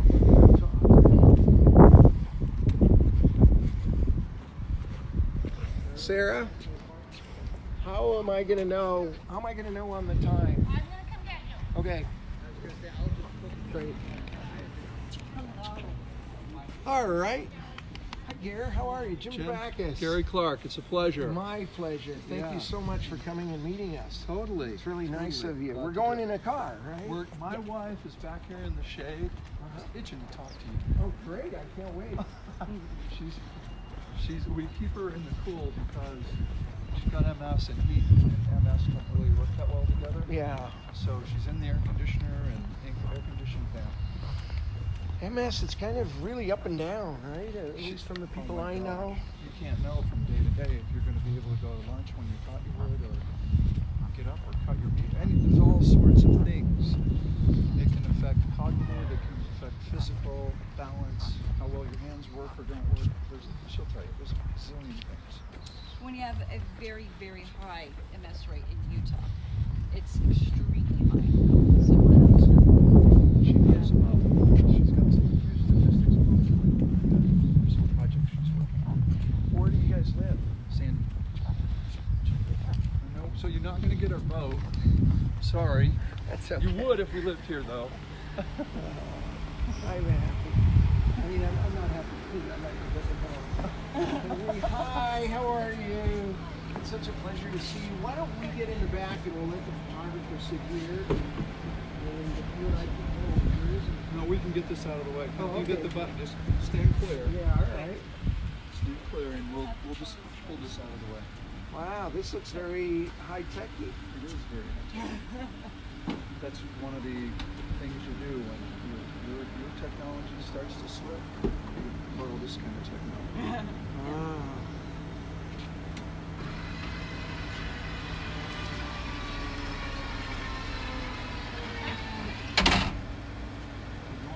So we're going to put you and Pamela back here? Yeah, I think so, because we'll want to be on the camera and have both of us talking. Or three of us can get back there. Okay. I also have my walker if you want me to sit outside. Are you okay outside? How long have you been home? Talk about. 15 minutes. I don't mind sitting in the back. If I don't want you to be uncomfortable. Let's start that way. Can we this out of the way? We can even put a third person Yep. right here. All right, Okay, yeah, that's that'll work perfect. fine. Thank you, Gary.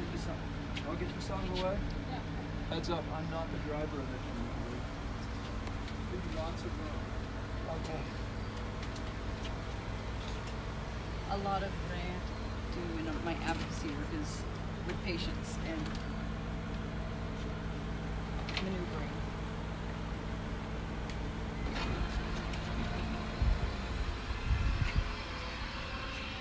Is this door going to go, Pamela? Yeah. Just open this again. Just 1 second.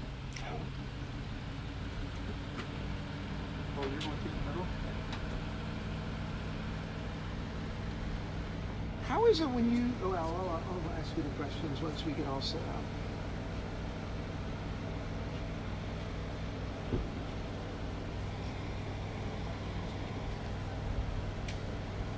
This is what we're talking about with medical marijuana. This is what we're talking about. This is why I get so angry. This is why I'm sick and tired of hearing excuses by the legislature.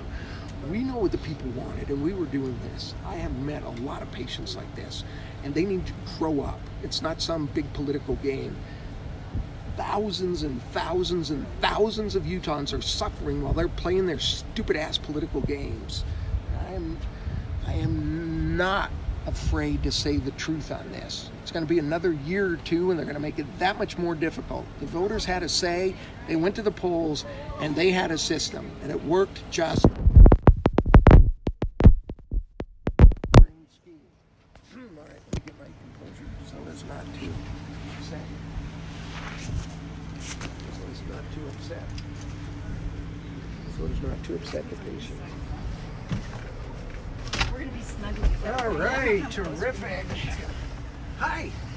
Hello. Thank you for agreeing to talk to me. It's really nice. Absolutely. I bet you're tired. Oh, not yet. You know, I'm still only 8 or 9 hours into it, so I'm all right. Yeah.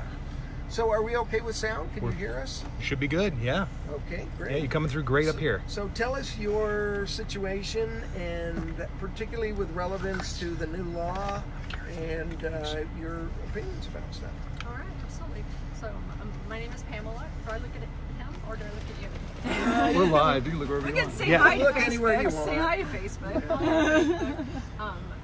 My name is Pamela, and I have multiple sclerosis, and I've had it for 23 years. And multiple sclerosis is an autoimmune disease that affects your central nervous system, and it affects every patient, every person who's diagnosed with it will have a different symptomology, will have a different story to tell. It's completely different. Our MRIs don't look the same. There are some that are common and familiar, but everybody really is truly an individual case in that. So my neurologist has 1,500 patients with MS. That's in Salt Lake City, Utah, and 200 people are diagnosed each week with multiple sclerosis in the United States. 200 people every week are diagnosed with multiple sclerosis. That sounds big, and then it sounds even bigger when you realize that the state of Utah has more incidents of multiple sclerosis than any other state. And it was explained to me by my neurologist that what might be an explanation for that. Why does Utah have more than any other states? Because our immigration of the Church of Latter-day Saints, they came from Northern European countries. So at about the same latitude where Salt Lake City is. Why that's important is, if you have MS and you live on the equator, if you live on the equator, you probably don't have MS. But as you get further away from the equator, either north of it or south of it, there's more prevalence. So, for example, in Canada, they have a third more diagnoses than we do in the United States. Same thing with Australia, because you can be further away from the equator to the south. They have very, very high rate of it. But so Salt Lake City is on the 40th parallel, as is these northern European countries where the immigrants came from. So the causes of MS, they don't know for sure. No one knows exactly what causes MS. But one of the contributors, they believe, is a genetic predisposition. So that's why those people coming from those areas would have. So we've seen research that says Utah has up to 10 times more patients, more MS patients than any other state. And so that's big.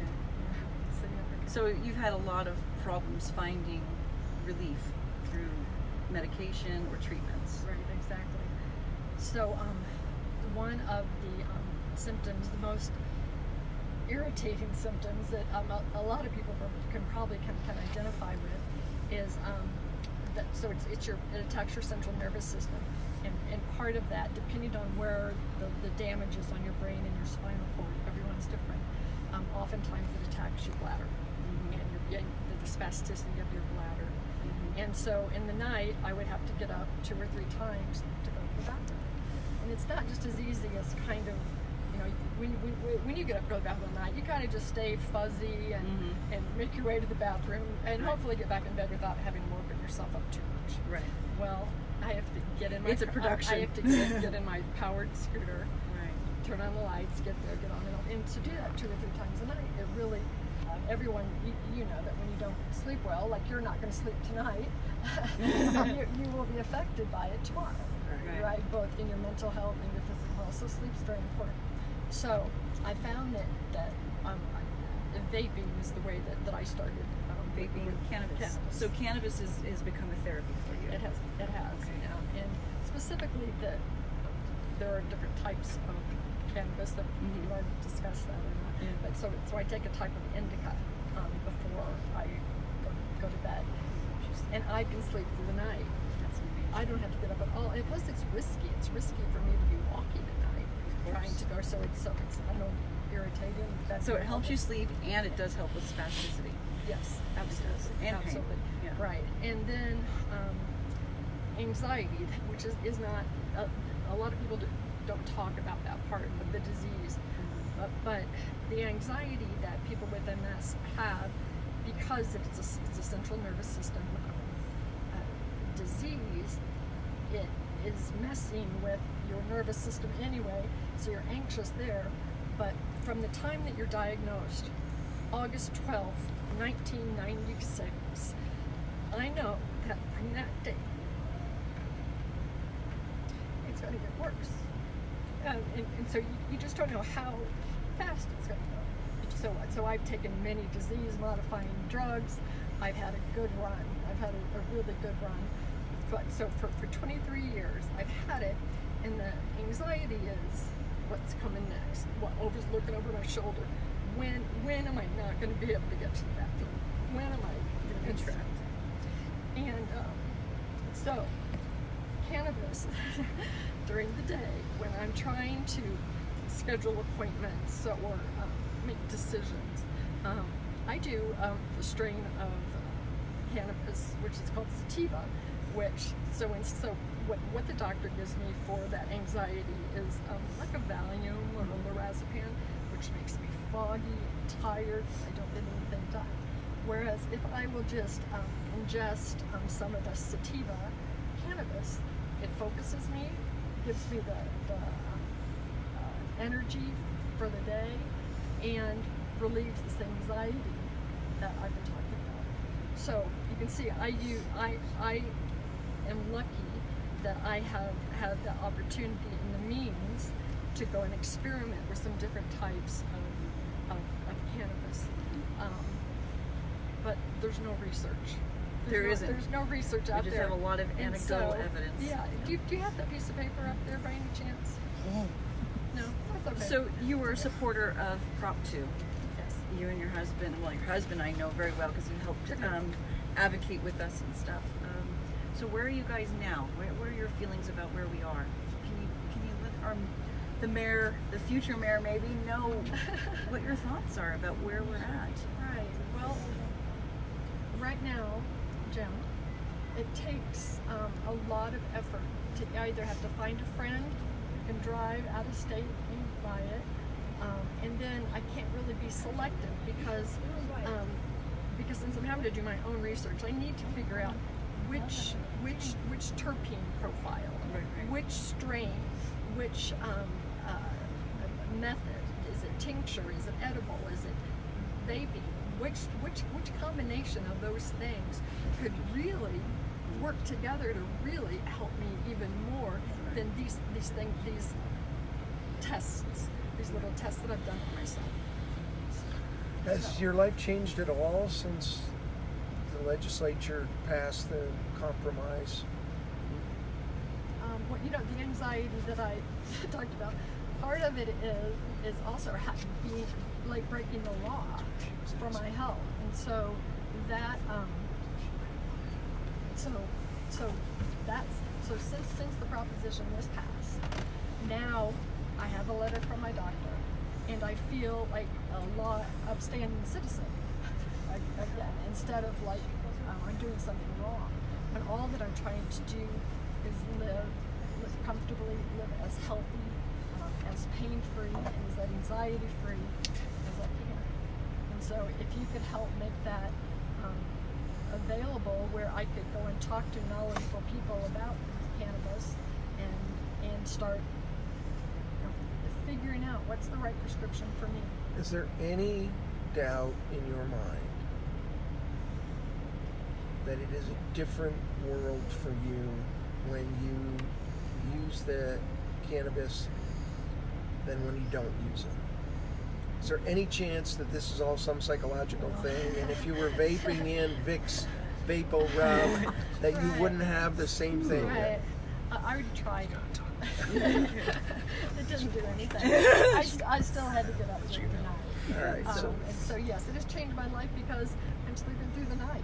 If nothing else, if there wasn't anything else, just that would be enough because it affects your health, your mood, and everything. But no, it definitely life changing to be able to have it. Thank you so much for sharing your story with us. I truly appreciate it. Wow. Look,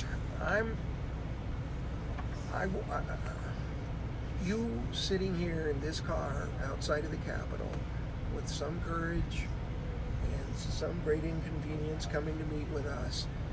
You're not just sitting here representing yourself, but tens of thousands of other people that we've seen, some little children, all the way up to our most senior of citizens.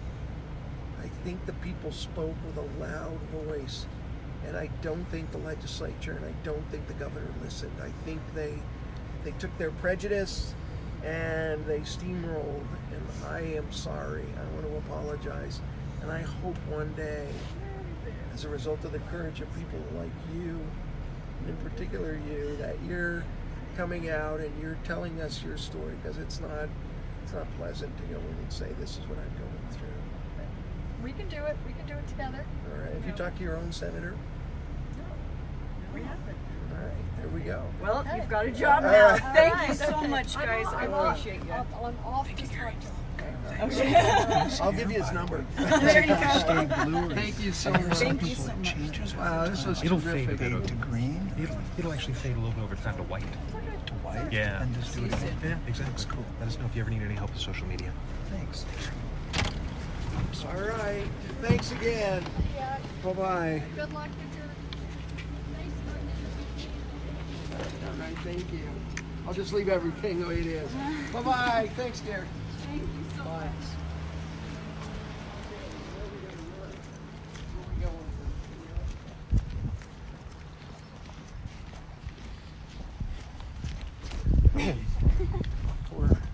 It's a bad shot from the back. Thank you so much. It just annoys me. These are real people. These aren't like made up little political windbags they're talking about. It's thousands of people like this. And to the people who compromised, and to those that were there, I wish they would sit down and listen to 20 of these people. And I think their points would actually change. So. I'm glad you got a chance to meet one of the patients that had fought so hard. Yeah. Boy, how angry would you be? I think she's very polite, and yeah, I wouldn't do that. Well, at this point, she's using it, and she doesn't care. You know? Yeah. And I'm in the same boat. And there's a lot of us who are like, you're gonna lock up a bunch of sick people. Mayor, hi. Bacchus, what's going on? Are you crazy or what? Yeah, I am. I'm pretty crazy. Like, okay, but we haven't hit like late night yet. So. No, we haven't. Yeah, so I still got a few Don't come by hours. my door. I am. Okay. Christine, Right. thank you so Goodbye. much. Our Have co-host. fun. Have fun. Thank Good you. to see you You too. Great. How's great. everything? Good. We just met with a patient and just had a Good. little Thank you case. for the work you've done on that issue. Got to get this right, you know. We do. We have a lot of work that still needs to be Yeah. done and fixed with HB 3001. That's no doubt. Yeah. So, But I'll leave you two to it. All right. Have fun. Thank We'll you. see ya. have a good weekend. You too. So Bye-bye. good to see you again. Where are we Bye-bye. going? Take care. Do you know? They'll tell us where to go. So, look, I want to ask you, how is it? Are you enjoying it? Is it like different than you thought it was going to know, be? Because you were on the council, you knew the business part of it, but So yeah, I know the issues, which is helpful. I mean, it's a rare day that I'm sort of, don't have some sense of the challenge that evolves or that I'm educated on.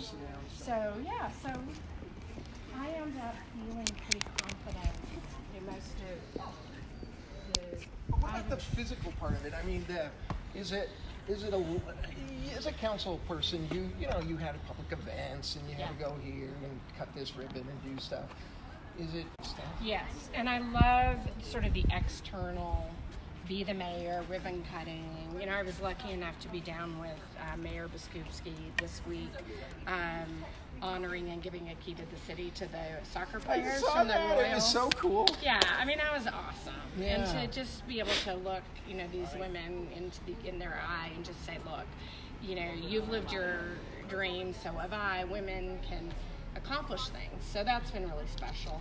The hard part is balancing that, and in my case, you know, 17 cities, 5 townships, population over 1 million, and really wanting to impact Salt Lake County and to, you know, be a good leader to our employees and reform government where it needs to be reformed. So, you know, we're looking at how we can make that change in a real way. So, and that's the challenge of any mayor, right? I don't know. So, you told me something right after. Yeah. Right after you said, and I won't forget this. You may have forgotten it, but you basically said, it's amazing how much funnier my jokes have gotten. Yes. How many more people lean in whenever I say you know stuff. What? My phone calls get returned really quickly. We could try. Let's call someone who could test it out. Really? Hey.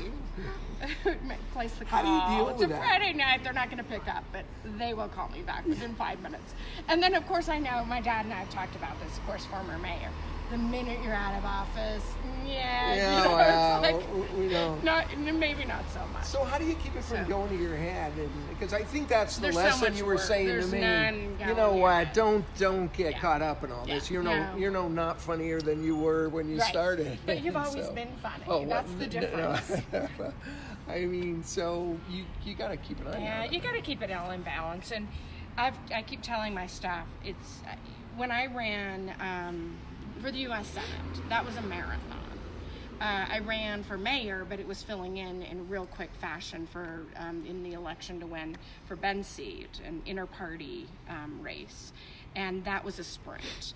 And this is a 100-miler. So I always tell the staff, look, it may seem like this is the most important thing today, and it is today, but in the grand scheme of things, you know, I'm hoping I'm reelected in 2020, and we're here for 6 years, and that's a decent amount of time to make change. So I don't know why it comes to mind, but I'm thinking of John Kennedy, and when he was killed, President Johnson came in, and it's a lot different the way you guys This is very dramatic. Like, where are you going? But I'm just thinking you have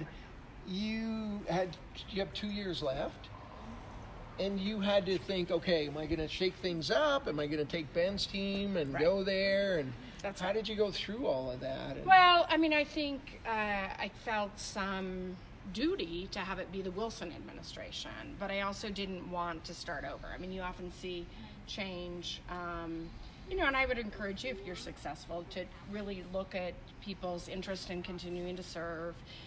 Often you won't be on the same page as someone, but I didn't want to go in and start over. I wanted to, and I'd worked with many of these people and knew that they had a lot of skill and a real interest in what they were doing. So I did make some change, but it was not top to bottom.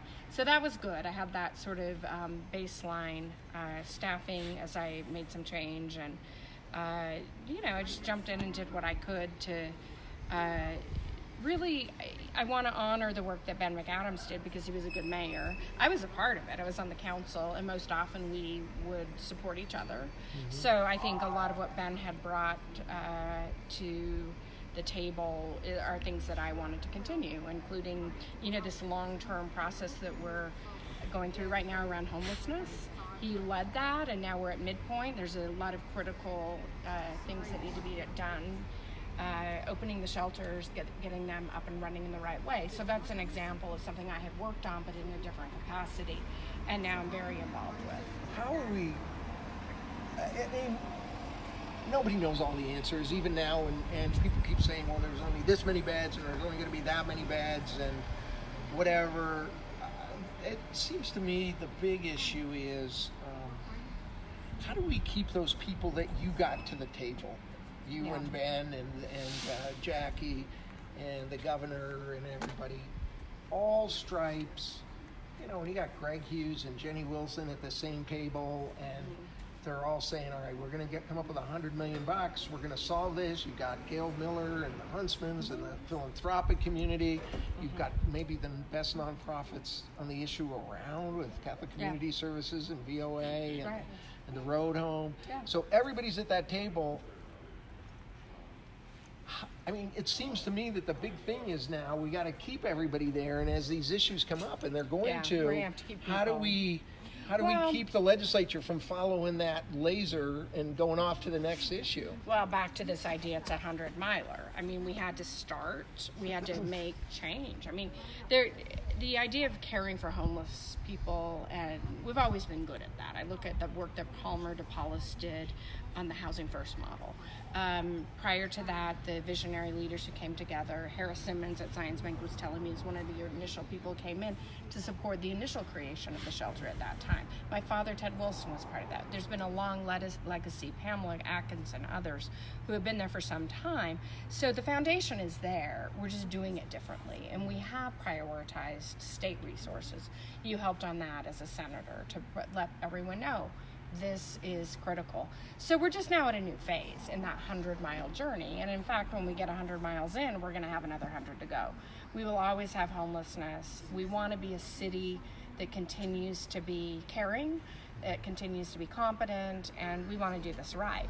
I think most importantly is to do our best to keep people engaged. And like any journey, and it may not be able to stay in it in the same role for the duration, keeping people engaged, as you point out, is key, but also making sure that we're bringing new people in for the next phase. I went down to the opening of the women's shelter. It's a beautiful shelter. I can't wait to see homeless women in our community come in there and be treated with dignity in a beautiful new space. Same will be true of the men's shelter. But we will see new issues that we didn't foresee. I happened to be watching a World War II film with my husband the other night, and the line was made in that film that, like, war is never what is planned. You have to be nimble and be ready to change. I think that's true of this issue. We have to be nimble, know that there'll be some unforeseen activities or unforeseen challenges that were not penciled in the beginning, and be ready to adjust to those along the way. I'm actually very proud of the county and the city and the state and the highway patrol, and everybody seems to be there. I mean, have you been to Seattle, Jenny, lately? I've not. Or just the airport. San Francisco. Yeah, I've been to San Francisco. Or parts of LA where people are Seattle. I know. It used to be a great American city. People defecating on the streets. Every underpass on the highway is just full on the sidewalks, and they seem to have given up. Yeah, and we're small enough, and I think we're a charitable community. Over the years, I've had some frustration with the state, and I do think they stepped up. So Greg Hughes was one of the leaders in that, and there were others, but I think we are now on top of this. And we're a small enough, we're a small city, but we're a small enough county even that we can stay on top of it. So the city's budget is $330 million. How much is the county's? Well, we do a lot of pass-through dollars, but our budget's about 1.4 billion. Our general fund is about 600 million plus minus. We just changed our government structure, and a lot of our unincorporated areas went to their own townships. So we're not serving those residents in the same way we used to. So that sort of changed our budget a little bit. What did that do to your population? Oh, we have very small unincorporated population. We used to be second only to Salt Lake City, and now we have just, I don't know the exact number, but it's around 15,000, I believe. So, for example, Immigration Canyon is one of those. Yes. And there's a lot. Well, they're a township. They're township. Yeah, that's what I mean. It's a township. So there's lots of these townships all over the place. Right. So what's the difference between a township and an unincorporated area? Well, the unincorporated area, the Salt Lake County Council and I are still their primary government. We have some pockets of people, when we ask the questions, you want to form a municipality, a township, what's your choice? They chose to stay in Salt Lake County. So even in the heart of Sandy, we have some unincorporated islands. There's a big unincorporated area outside of Sandy that chose to form a township. We now have Immigration, Magna, Kearns, Copperton as townships, White City, I just mentioned, outside of Sandy. So they now have local governance. But we still What does have that mean? They have a city council? They don't have a mayor, do they? They do. They got a mayor and they've got a city mayors. council? Yeah, and now Brighton's coming on as our newest municipality. So is there any difference between a township and a town? Yes, you're getting into very okay, technical. so all right, but yes, but there there's are. some, but and you know the townships are all part of a municipal services district, and our unincorporated. Hello, look, our friend Richard Pyatt. Oh, Rich former Pyatt. broadcaster Richard Pyatt. KSL. You might need to rescue us here, right? Yeah, get over here, Rich. Get Say over hi. here. We're Come always say hi. happy to see Rich Pyatt. So Jim's. Is Jim? It sounds like Jim's grilling you. No, I'm not. Hi, James. How you doing? Hey, Rich. Hi, I Jenny. thought Rod Decker and Rich Pyatt were rough. Let me tell you this guy. So, What are you guys tell me what talking you're about? doing. Yeah, I know. Well, I'm doing a 24-hour Mayor-a-Thon, actually, but Well, right now. Yeah, that's good. so we've been up since 8 o'clock, so that's not that bad, right? Yeah, I You woke know, up at 8. I got up early. Yeah, but they were trying to. She was trying to get me to. Sarah was trying to get me to do something at 3 a.m., 2:30 or 3. Yeah, we're we do it. He's coming No. by your house. I'm out of here. Yeah, he doesn't know where I live. Okay, so listen. Somebody said, and nobody's saying. No, if one of you 10,000 people say a word, we're off. I'm going to defriend you. So somebody said, go talk to Hughes. And so I think at 10 o'clock, I'm going to go pound on his door and say, let's talk Inland Port, bitch. He would probably answer. You know, I want to see him in He's not afraid of you. in those pajamas. He probably has his, the shoes built in, and we'll hash it out. Oh, boy. Yeah, tune in. I don't know what you're doing at 10 o'clock. I don't know. Probably. Not tuning in. Probably sleeping. Yeah. So, how do you like life outside of Washington? Is it okay? Is it cool? Yeah, it's nice to be back. It's nice to be back in the Beehive State. I'm loving this weather. I think this is actually great. It feels great right a little bit now. hot. Well, this is good. Can you imagine 100% humidity in this heat? It sucks. Yeah, but you had power there, Rich. So you got to give up. You got sweatiness for power, right? I had a similar position to yours on the Hill in the 90s. I don't know. You don't really describe it as power. Yeah. Did I you don't live know. in D.C.? You did? For who did you She work was the for? chief of staff for Bill Orton. Oh, I didn't know that. Oh, big high five. Yeah, that's great. It helps actually to have that federal experience now as I'm working on, so much of what we do is relying on the federal government and transportation dollars and grants and clearly Medicaid expansion and trying to work on how traditional Medicaid works with the federal level. So that's all really. So how come you're grilling her? She should be grilling I know, I you. should. You're the candidate. Yeah, good point. Can I ask you a question? Can I grill you? Can I surprise you? Go ahead. So I got a little flyer from one of your competitors today, Mm-hmm. asking about moving the refineries away from the city. What do you think of that? Well, I'm for moving the refineries, and I'm for no homeless people ever, and I'm for $10 billion to make new roads, and I am for making the clean air disappear. Crystal clear. And I'm for crystal clear water and making sure that our mountains are pristine forever. I mean, who wouldn't want to get rid of the refineries, right? That's not the question. Is it a big breakthrough to say, let's get rid of the refineries? All right, let's get rid of them. But tell me how. Yeah. I mean, the thing is, I think that would be a major. I don't really know how you would even begin to. Well, yeah, I also have do to that. look at what rights they've been given.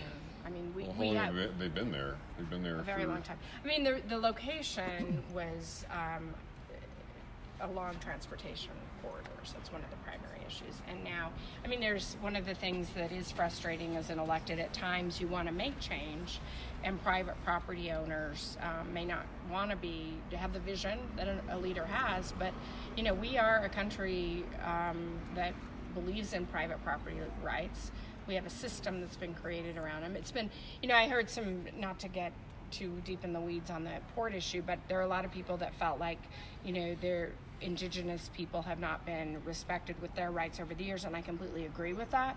But we have to go back to federal policy and constitutional change to address that before we can do anything on the land of the port area. Yeah. So there are things we can do to make sure it works, and maybe there is, even with lawsuits, a way to stop it.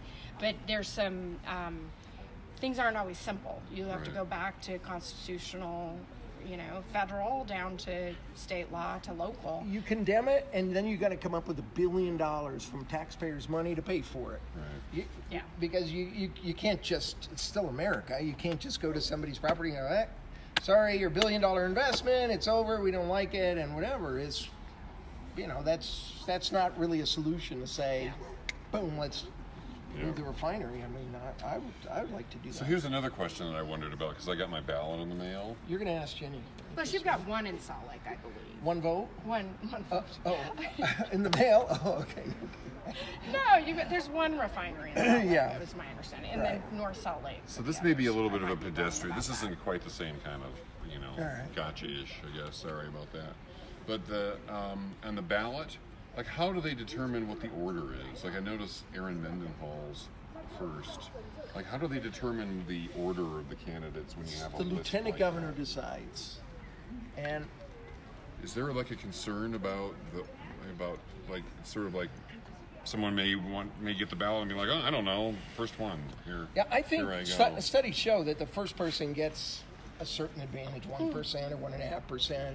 But I'm not sure it helped me with Mitt Romney much, but maybe I don't know. Were you first? I think I was, actually. But it was so close, It was so close. Hey, I did pretty well in Salt Lake. What do you think of Mitt Romney? But I think the lieutenant governor decides, and I think it's a mechanical process. So I don't think there's a way to cheat. Yeah. So I think it is. So but how do you feel about Mitt Romney's doing so far? I like Mitt. I'm guessing he's miserable, because I thought, why would somebody with his ability to impact the national agenda outside of politics? He has resources, he's got a beautiful family, he's 20 years older than me. Why would one want that job at that point? It's because exhausting. the Senate, as you know, is and the House, our system really is reliant on seniority. So I predicted he'd go back and go, I don't know, ask him. I wouldn't think he's having a great time back there. You're in a Washington insider. What do you think he's liking or not? No, I don't have any gauge for how much he's liking it. I know that when he got elected, there was a lot of people in our office and other Utah offices, or in Hatch's office most notably, that wanted to get jobs there, and they weren't hiring anybody from Utah. I'm not really sure. Hatch was trying to get a job with him? People from Hatch's office who were going to be employed. You missed that, did you? Hey, if you win I'm this not really office, sure. I'm not really sure what happened there, but I can say nobody from any of the I'll other say offices this. got I hired. don't know how Romney likes his job, but I love mine, so I came out ahead. You came out I way came out ahead. ahead. I love what I'm doing. But I want to say that I think occasionally he appears to show what he's really thinking, and he goes after he's Trump. a person of integrity. But then it's like he gets his head chopped every time he does it, like these idiots from the East Coast going after him. I mean, I just think it must be hell. Washington's a tough environment. It's a tough environment. Even when you win, you lose there. Yeah, and I think the thing about I was trying to challenge the idea when Romney and I were running against each other that he was going to be able to go back and have immediate impact. And I think the Republicans were like, hey, you didn't win. You ran for president. You weren't our president. So there wasn't a senator who had more seniority than him. He was just going to turn it over to him. So I think that was a little bit of a, to speak frankly, a little bit of a miss on his end. I think that he might go back and end up with even a better committee assignment. And again, from my perspective as a Democrat, we've had a long history of Republicans in office, and many are effective. To me, it's sort of some more than others, but it would be game changing to, I think, have a Democrat in office back there, and that was really why I was to have somebody responsible to speak to the other side of the aisle. For 6 years. To be there connect, for enough time to maybe make it. And your boss was the loss of Ben getting back there, but I'm happy to have a Democrat back there. Right. So, not speaking about her or not, I mean, I'm just happy to have one Democrat in the delegation. I think that's a lot of people. So I want to tell Jenny what people are saying behind her back. Republicans and Democrats. Unfortunately, I gotta go. My mom's in town. So. Do you need some water? No, I just check in. We have this new 0.5%. Are we scheduled till like midnight? No. I'm going to let you know. I'm just going to say. I'm going to start like getting crazy and say something radical that's going to come back to bite me in the you know what. This is the last thing you already had one of those this week, didn't you? Oh yes, yeah. Oh, yeah. Good point. This is Be all. Careful what you do in Parks and Rec meetings. It's nice to see you, though. I had lunch with your sister the other day. It was really nice to see her. Say hi to your dad. I will. They're wrapping me up. Congrats on your new job. I hope you're liking it. Okay, thanks. All right, we'll see you. See you later. Take see you, care, James. buddy. All right, good so luck. See you later. Here's what it says. I see you, talk to bud. Democrats, and people around, and Republicans occasionally. Everybody gives you great marks. I haven't heard one bad word. Everybody's thinking you're doing great. Working hard. Team Jenny is there. It just seems to be running smooth. So congratulations. It's going well. We have some issues, and some of them were part of my doing at Salt Lake County in terms of queuing up a few tough issues. Ben left me a few, and then I've got some vision to do some cool things. We're going to focus on the environment. We're doing more on affordable housing. It's a really key one. Working with the mayors out in the Southwest Quadrant to figure out how we can be more responsive on transportation and have the state step up a little more on that too out there. So there's, growth's a big issue. And Salt Lake, because it's built out, has different issues as it relates to growth, but I'm feeling it in my neighborhood. Got a lot of traffic. I live right next to the U, and there's a lot of buildings going up, and it's kind of affecting quality of life. So I think growth affects us even in Salt Lake City, though we're fairly built out. And you see what's going on with the port. People want responsive government. So. Well, high grades. Hey, one quick thing before we go. Yes, ma'am.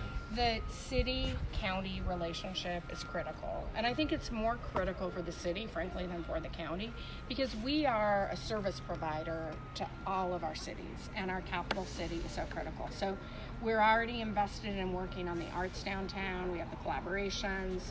We are, we're involved in, social services, human services, the homeless shelters, the list goes on.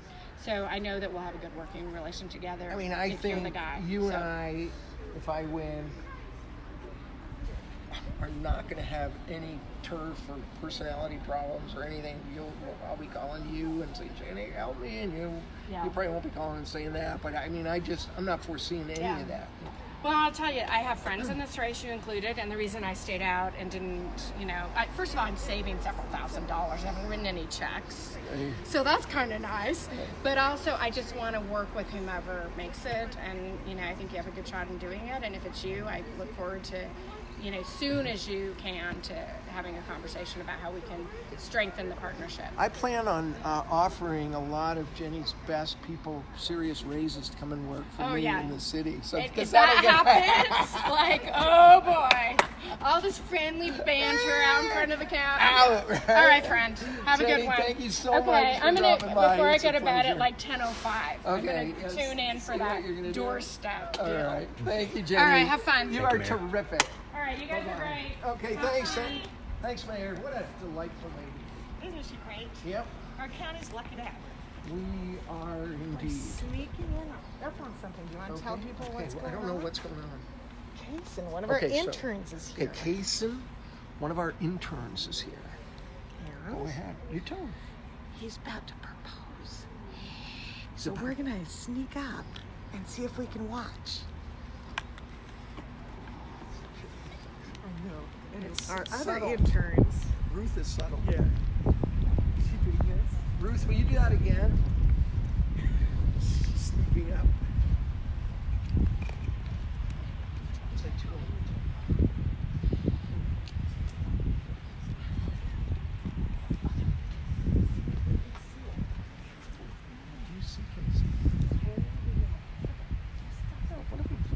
Having bad flashbacks and finding hungry. I think we We're not going to get too close. Wasn't tonight. Okay, so this guy is finally proposing to this beautiful girl. He's on our staff. We love Kason. So he invited us. And so he kind of invited us to come by. So we're trying to figure out how to wander by. But she's not very political, so we don't want to get too involved. But we still think it's fun, so we're sneaking up. They're subtle, though. I never want to go hunting. They've all been friends. We're okay. Oh, geez. And this cute girlfriend has a daughter. She's participating. Now we're going this way. There's a blanket over there, Jim. Okay, so let's go this way. And then we'll go right back. there and stop it. Oh, what do we want to do? You want me to go by now? No, I think we can just watch from here. Okay, so we're going to see watch. if we can see. Let's run out.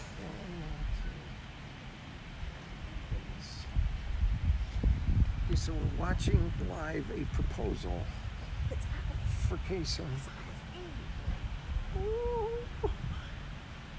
I'm gonna cry.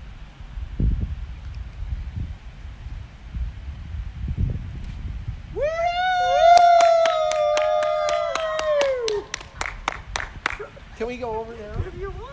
All right, let's go over. Do a quick What if she hello? said no? She didn't look like she said no. Might be a sympathy hug. All right, we're gonna come on, you guys. We're going over together, and we're gonna say just. Oh, wait a minute, we still did it again, maybe. You did it too soon.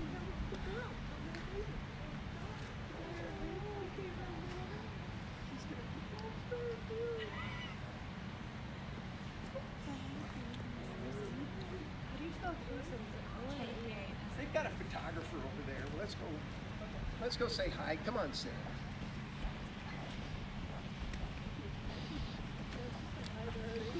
Let's just go give them a.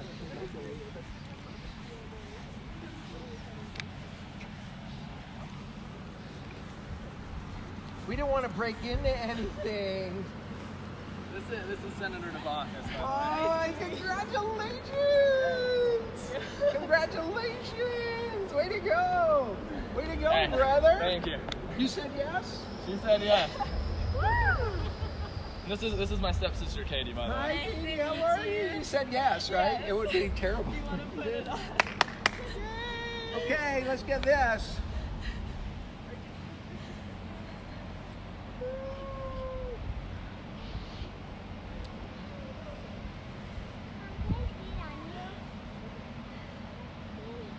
Thank you everyone for coming. Yeah, we just happen to be going by.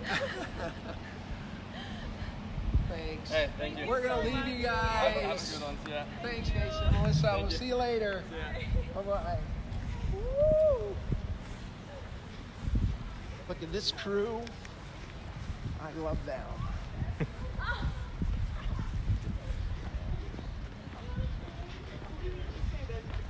Look at that. We got another. She holds up. The little girl. The little girl holds up her ring and points to Mom's ring and says, "Can I have that one instead, Mom?" That's a smart girl. Okay. All right, where are we going? No, I told them where to buy that ring, guys. It was So, Charlie Square. we're headed. That was cool. That was cool. Our boy Kason. Yeah.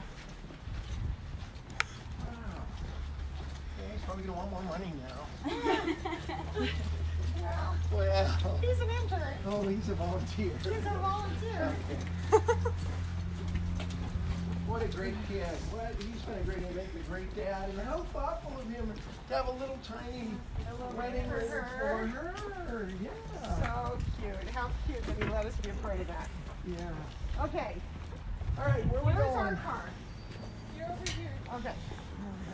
And we're going up to see Pilar. Okay. You're solo for now. I'm your driver. Okay. And so let's head to the car. Call me if you need anything. Okay. Sierra, thank you. You're the best. I tried. Ruth, bye-bye. Bye. Well, I'm overwhelmed by our team, Sarah. I love them. Good. You know what? They really like each other. Yeah. This has been a fun work. How can it be politics? They really like each other. All right, how many more hours? 17. Oh, 17? that can't be right. Just kidding. That was cruel. Woo, doggy. Okay, I'm gonna slowly drive to our next location. Okay. Early? Well, just no, it's about time, but I was giving Christopher a minute to get up there. But we'll get there. All right. Okay. Well, if you pass the 7-Eleven to get a drink, she'll probably have something. She'll probably have something. So give people an idea of what kind of things we've got coming up. Okay. Well, I can't do that and drive, so I'm gonna. So we're going to see this really cool house that Jim turned me on to. It's like Enough said. Okay, enough. We're gonna sneak into the backstage of Saturday's Foyer. We're going to show up at the airport. There's a delayed flight, but we're gonna get there to see Congressman McAdams. We're gonna pick him up. We're gonna pick him up, have a conversation. We are visiting a family in Rose Park. We're gonna do a bar crawl. We're checking out State Street after midnight. And then we have a number of homes we're gonna doorbell ditch in the middle of the night. It's gonna be fun. And I still think we ought to think about, okay, turn the camera on me. I want to ask people something.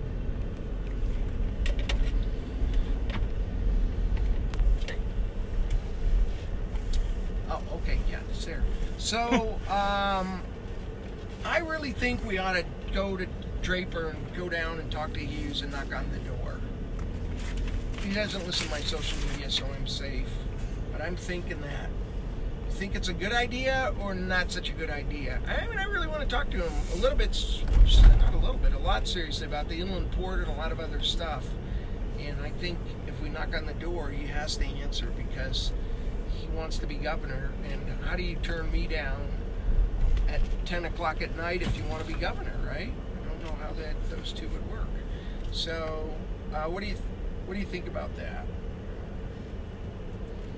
Sir, do you have a way I can respond? Look at what people are doing? Yeah.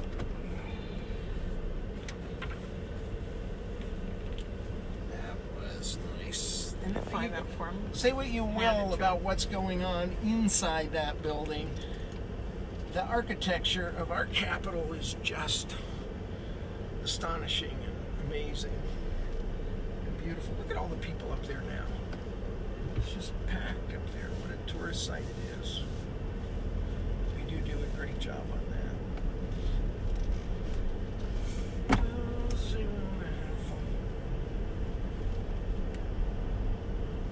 Well, Sarah, it's all gone. What unforeseen issues with the city's homeless do you encounter, and how did you respond? Good question.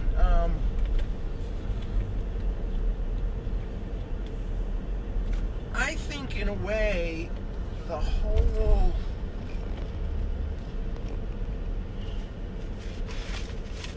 homeless thing is a bit now up in the air. We don't know how this is going to work. Nobody's sure this is going to work. These 3 centers, people say that we're going to be 700 beds short, and technically that's true, but here's the reason that it's true. The old big homeless shelter had the capacity to bring in hundreds of more people on a really cold night, in effect put them on sleeping bags and just pack them in. And technically the new homes do not have that overflow capability. They're not going to be allowed to do that. But it was very rare that that became necessary. So that ought to be something that we will work on and kind of get solved as we go along. So that may be the one thing that in the immediate future we're going to need to work on. So let's see what else you've got to say here.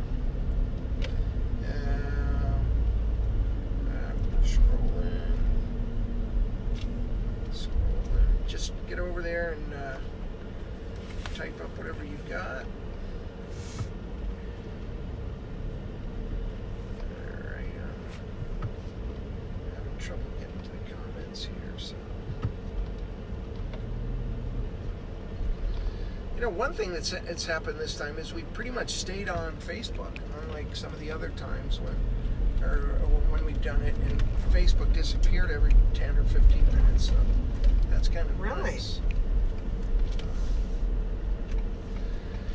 Okay, we are going up to an extraordinary home by an extraordinary artist that is up in the avenues. She came to Utah in the 50s, I believe, from Spain, from Mallorca, and she's changed the face of art in Utah.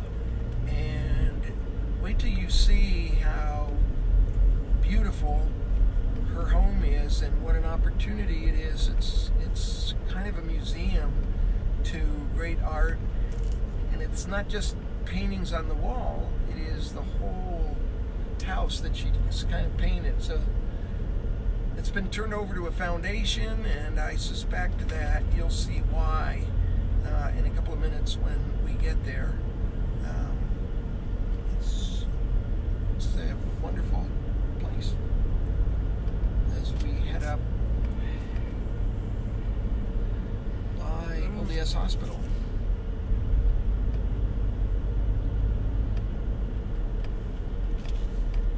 So are you getting tired, guys? On my way. On my way, just admiring your old district. It's beautiful.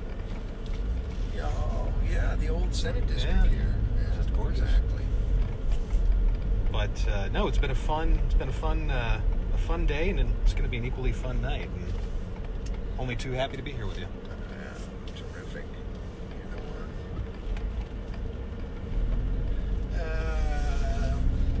one. A lot of people just saying, just so you know, we're listening. I have concerns with the mayor. Hi, Jim.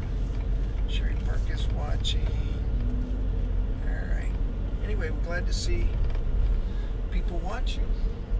Remember that your ballots are, if you live in Salt Lake City, or actually if you live anywhere in the state, your ballots have been delivered to you on your municipal elections. So Salt Lake City is just one of all the cities that are in the state that are having municipal elections. So look for your particular ballot.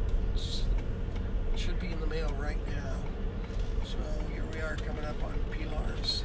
And if you're a Jim supporter, you can go to debackusformayor.com and grab a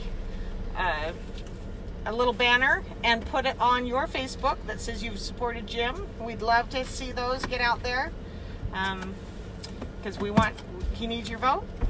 We want you to tell your friends what you did. Thanks. That's my campaign manager. That's the campaign manager.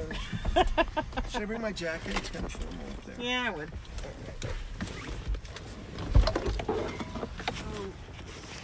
What time is Mayor McAdams? Are we picking him up? What time? So we're going to be picking up Mayor McAdams at 8. So I hope you'll be listening then. And we're not even pick him up. I mean, we're really going to be picking him up. He's at the airport, and the flight is a little delayed from Washington. So we'll be there and find out about what's been going on. I didn't hear much about it, but there was some impeachment announcement. Might have been nothing that I saw going across. So, okay, here it is. Notice the architecture and the paintings here. Nobody push the door. Oh, I did. Pilar is one tremendous artist. Wow. Nice to see you. Hola! Look at you, you look fabulous. Well, I look clean. Not like yesterday. Hello, how are you? How are you? So here, this is the entryway. Look how gorgeous this is. How are you? Very well, it's good to meet you. Nice this. You can look everywhere and you have something that is downstairs and my garden. Okay, do you want to show us around a little bit? Sure. So this is... Pilar, tell us, this is your home? This is the Monument to Great Art? Hi, Monica Whalen. Hi, Monica. Nice to see Jim you DeBacchus. again. Yes, How are you? I'm doing I'm so happy to see you Good again. to see you. I have a great photo of you and Pilar together. Really? That I may have emailed it to you. I'm not quite sure, And but where was that? so when you were one of Utah's 15 most influential artists, Oh. and they had the Oh. reception at the Rio Gallery, you came. Yeah, I and both remember of you were that. sitting on the bench together. Yeah. And you guys look so cute together. I will email it to you. Look at what we're looking at. Oh, see somebody else coming. Oh, that's one of our. Yeah. So look, I mean the details on the steps here. Everything is painted. The coffee table, the chairs, the beautiful, amazing art, all the ceramics. Pilar this is her work on everything, everywhere in this amazing house. And it's just gorgeous. So this is my house, and I have been living in this house since 1960. 1960 you've been here. Okay. And this house was, it's a very old house. It was built in 1893, and we did a lot of changes here. But we tried to keep the feeling of an old house. Okay. But for instance, this part we built it ourselves. We had to ask permission from the city. They took a long time to say yes, but they did. And then this living room was, the living room was only until that post there. And we wanted a larger living room. And so we opened it into a porch. That was a porch. And we opened it up. And it's much better. And then you closed it. Yeah, we opened, and then we closed. This is why it has this funny shape, because we couldn't put a wall in front of the window or the entrance, you know. So it has funny things. Yeah. And we did a lot of the work.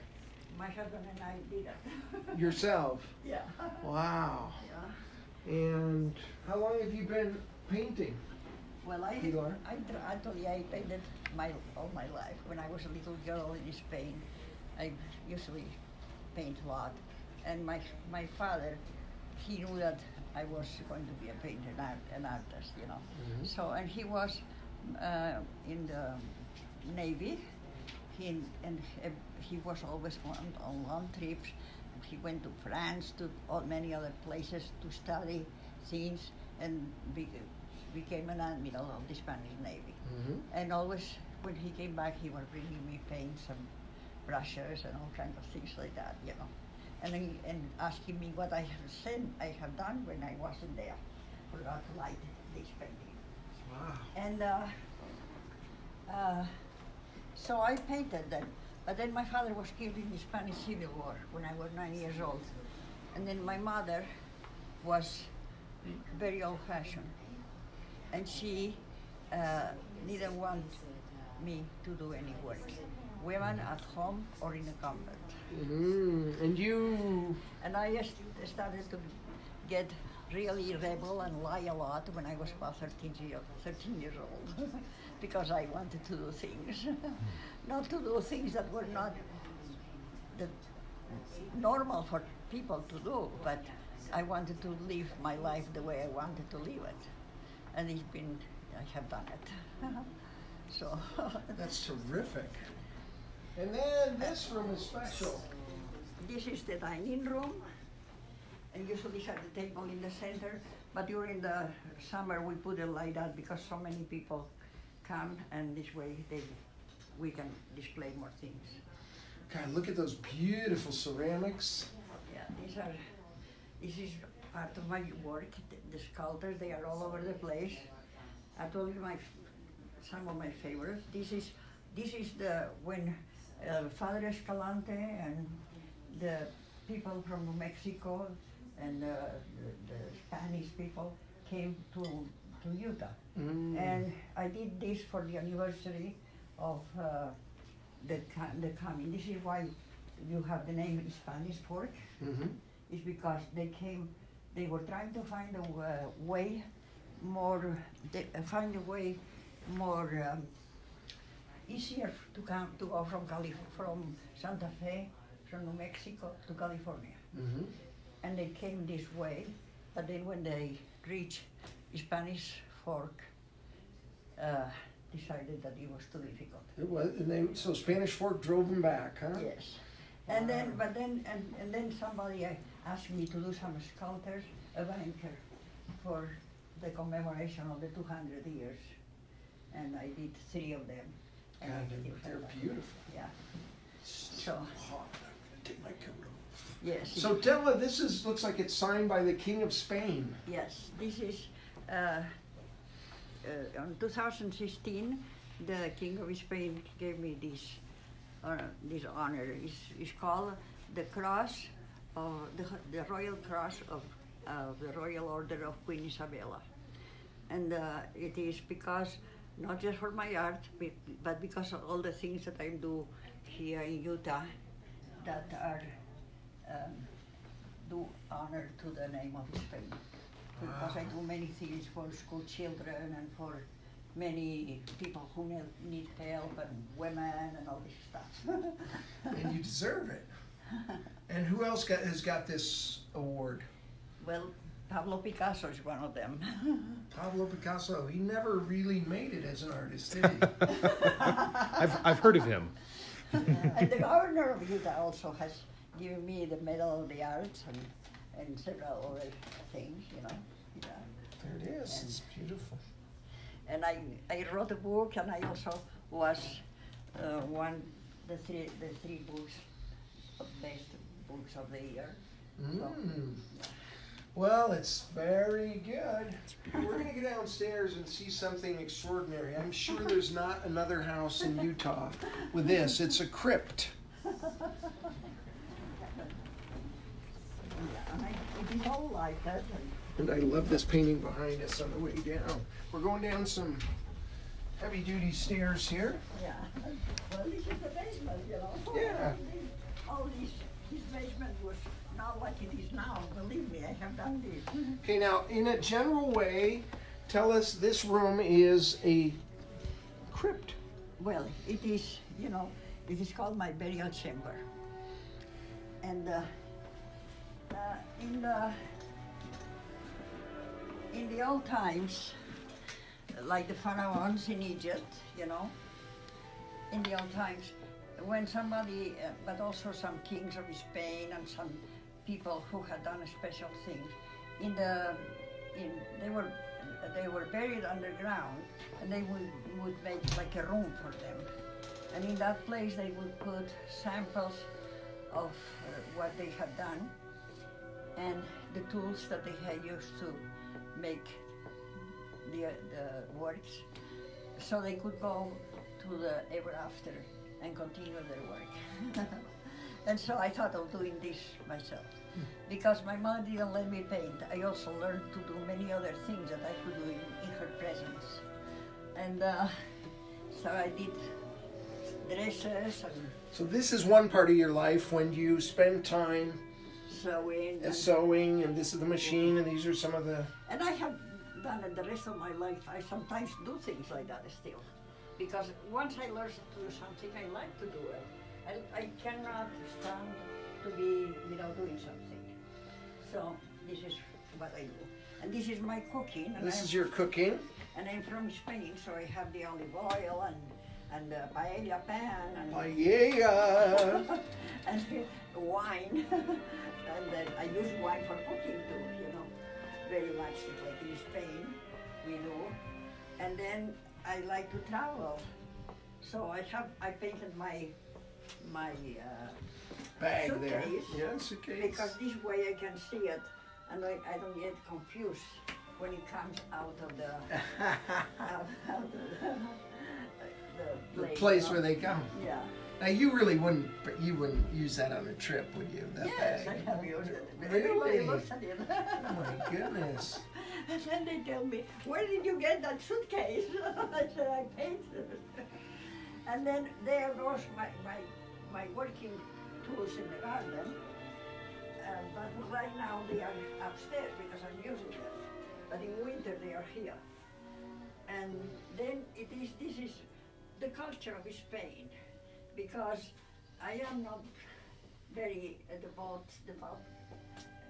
person, but I appreciate what the Catholic Church did for the arts, because they brought so much beautiful art and built so many beautiful things in Spain and in other countries in Europe. Right. You know, so this is. Can you hear what she's saying? Okay, great. Pretty well. And so this is all the work that represents some of the sculptures I did them when I first came to the States because of my memories that I was inspired by Greco and by people like that when I was doing these saints and things. And then, you know, this is the sword of my father. And of course, my father never used his sword. It was just his gala uniform. You know? Right.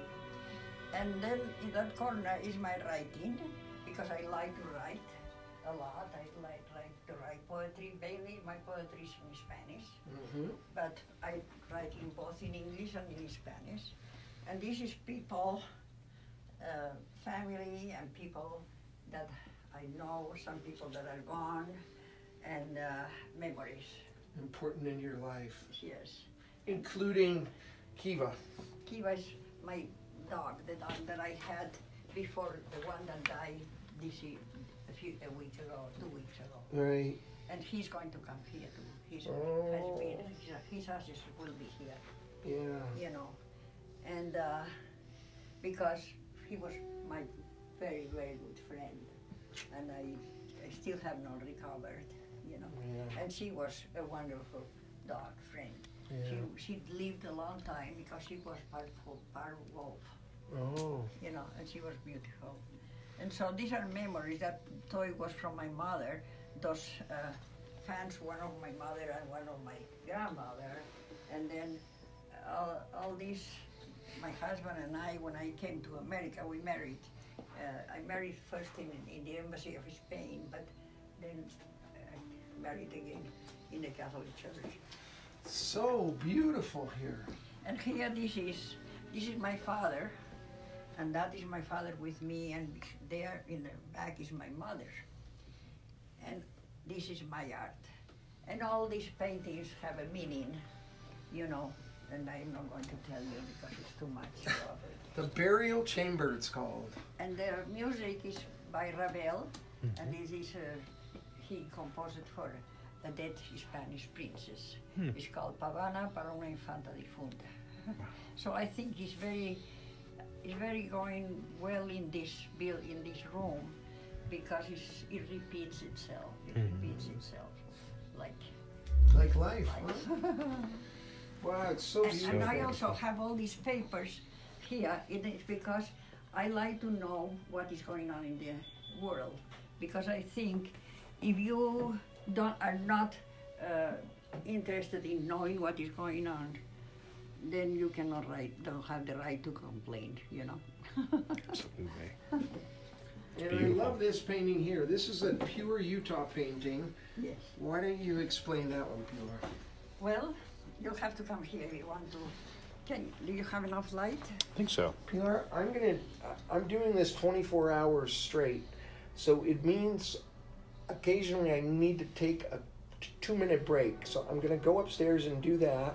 And you show my friend around, okay? And then I'll be right back. Okay. So this is the pollution in Utah. You know, I replaced the cupola of the Capitol with the beehive, because this is the beehive state. And these are the senators they are flying around doing nothing. And then it comes the big cloud, Yes. the smoke that we have here, and we suffer.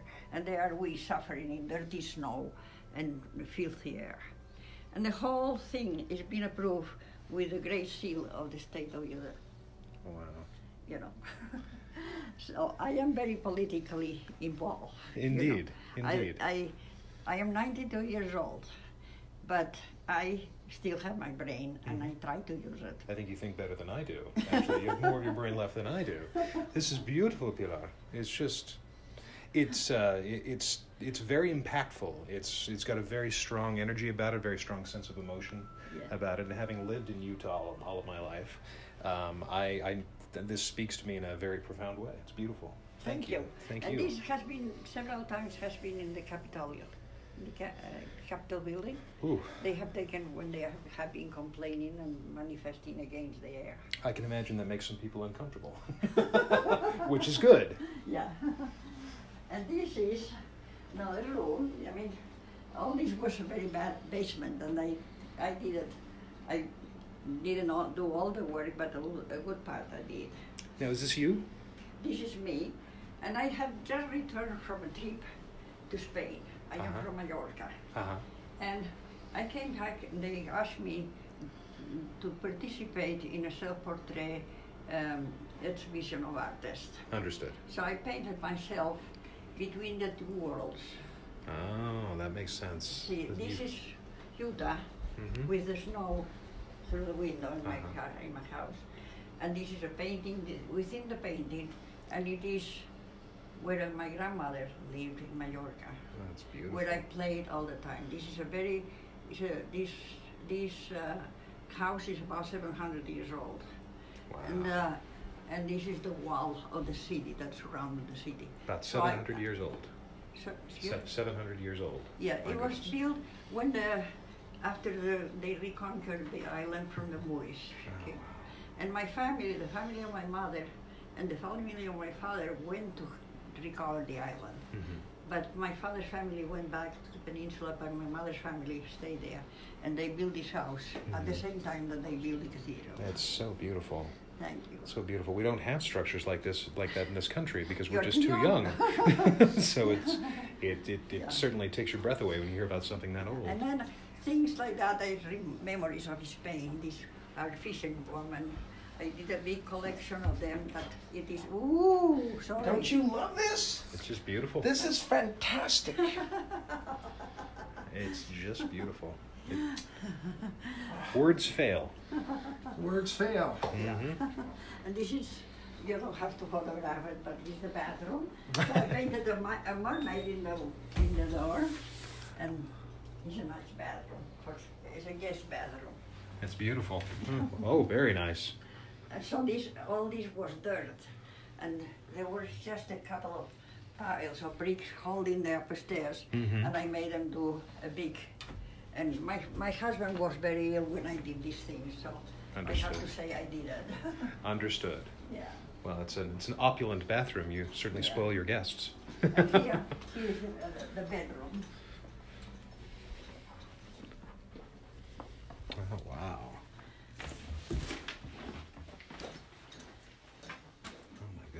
Just there is not enough room for my paintings. I have too many. And I sell a lot, but I work a lot. Well, that's when you just turn the walls into paintings or doors like this. Well, I paint things that look ugly. And some things were so beat up in this house. It was very, very badly hurt in many ways, you know. And when they were too difficult to repair, I just painted them. It's beautiful. I love it. So, and see, here is the photograph of the governor when they gave me the recompense, and then, you know, then something from my book too, also, and things like that. It's beautiful. And this is one of my last paintings. Last year I did it. It's a crazy one. Oh, that's great. And this, I do things that I listen to music, and this it was about a piece of the the submerged cathedral, and it comes to my mind, and I have this idea while I listen to the music how that must be looking. Absolutely. And then I painted the light coming through the water, and the thing semi-floating under the water. I'm very fond of the sea because I lived in an island, and absolutely. I love the Mediterranean. Oh, it certainly shows in your art. It's beautiful. Thank you, Pilar. Thank you to you. Oh, absolutely, it's my privilege. And now you have to see the garden. Well, you have to see the kitchen too. When you came yesterday, my kitchen was a mess because I was painting in the kitchen yesterday. It's gorgeous. So we're gonna have a look at your garden. We go to the garden? Huh? Yes, I got the garden. Look at this.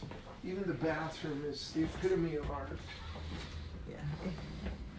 Well, I have art everywhere because I do so many things. Wow. Thank you. Yes, it's actually very pleasant out here. It's outdoor, isn't it? Sitting out here. Wow. It's really cool. And I do all these gardens myself, but I don't climb ladders. I told myself several years Do you want me to give you a boost up? You want me to climb a ladder, Pilar? Wow. Look at this backyard and the grapes. Do you make wine out of these grapes? There are grapes somewhere here. Yeah. They have been dominated by other things. These are real No, grapes. these are not. They're coming from another plant. But I used to have grapes. Oh, these are not grapes. No. They just look like it. Yeah. So it is a big garden. It's a fabulous garden. Yeah. Oh, I didn't see the owl there before.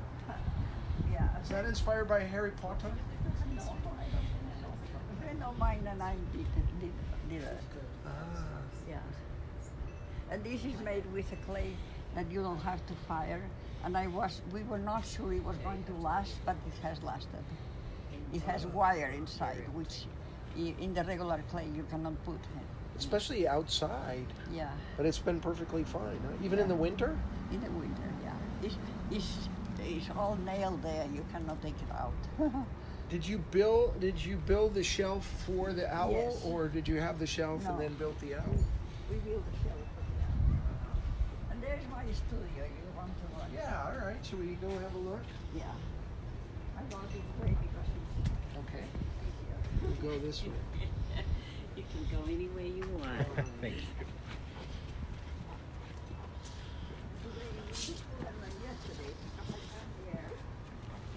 Watch the rose Mhm. bushes here.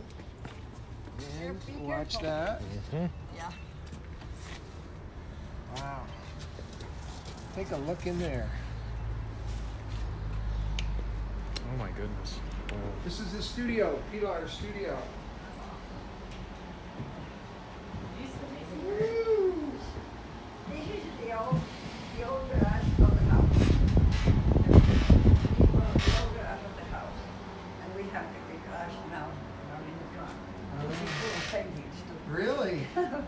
And then my husband said it can be your studio. And the city said we couldn't have two driveways. So we had to build something there, and that is where I keep my tools for the garden. My goodness. And this is a relatively recent work. Last year. Because look at that. I mean, this is a wonderful piece. I love it. This one makes me sing. This is the Carnival in Rio de Janeiro. It's this is not the carnival, the Orm carnival. This is the one in Rio, right? Yeah, I have seen several carnivals, also in Mexico, that they're really quite happy. I love this. This is just wonderful. This is called the spectators. They're women, maybe watching a game, football game, or whatever, I don't know what. Polo. They look like polo fans. So if you ever wake up and that painting is missing, I would come to my house first. Send the FBI there because I love that work. And you know what? Artists, my job is artwork, and I know something a little bit about artists. And usually, if an artist can do a still life like that, or portraits like this, or a wonderful composition like that, they can't really do ceramics with that kind of level. Look at those ceramics. I mean, I see no difference in the quality of everything. Thank you. So you're an equal artist in a different. And you know, the idea of the painting of the frames is also was my idea. There are not many artists that do it, and the one that do it is because I have inspired them. Yeah. And I started in the late 70s or early 80s. But I mean, you paint something like this, that's a major chore, right? Yeah. It's a major job to paint these. It is something like a painting. Yeah. You know, and I do a painting, and I do the frame for that painting. Yeah. You know, like for instance, this one, you see, it reflects the painting in what I do. And that one, that is a watercolor. Yeah. This is a woman from Mexico. It is called the pájaro quetzal, which is a magic bird in Mexico, and she's Azteca. You know, and so this whole thing, the frame has to go with the painting. You know, not just stick it in at the mall. Yeah. Yeah, I love that, and I look how much work that would be, and yet look how perfect it wouldn't be the same painting without the frame. No, that's true. Yeah, and that one is in my kitchen. You know, so I have the stained glass in there, and then the flowers and tablecloths. You know, and I think the whole thing goes with the frame also. And this is a completely different type of painting. But you can do something that goes well with that also. Yeah. Pilar, you just took this up to an exhibition, the actual painting. This is a serigraph of it. Everybody knows who that is. RBG. But do you recognize her? She comes on at 7 o'clock on MSNBC. Rachel Maddow. Yep. This is Elizabeth Warren, Michelle Obama, Ruth Bird Ginsburg, Rachel Maddow, and Maxine Waters. And instead, they did a long time ago, they did the Knights of the Round Table. Well, last year, it was the Year of the Women in the world, actually, not just in the States. So I call it the Dames of the Round Table. The Dames of the Round Table, see, instead of the Knights.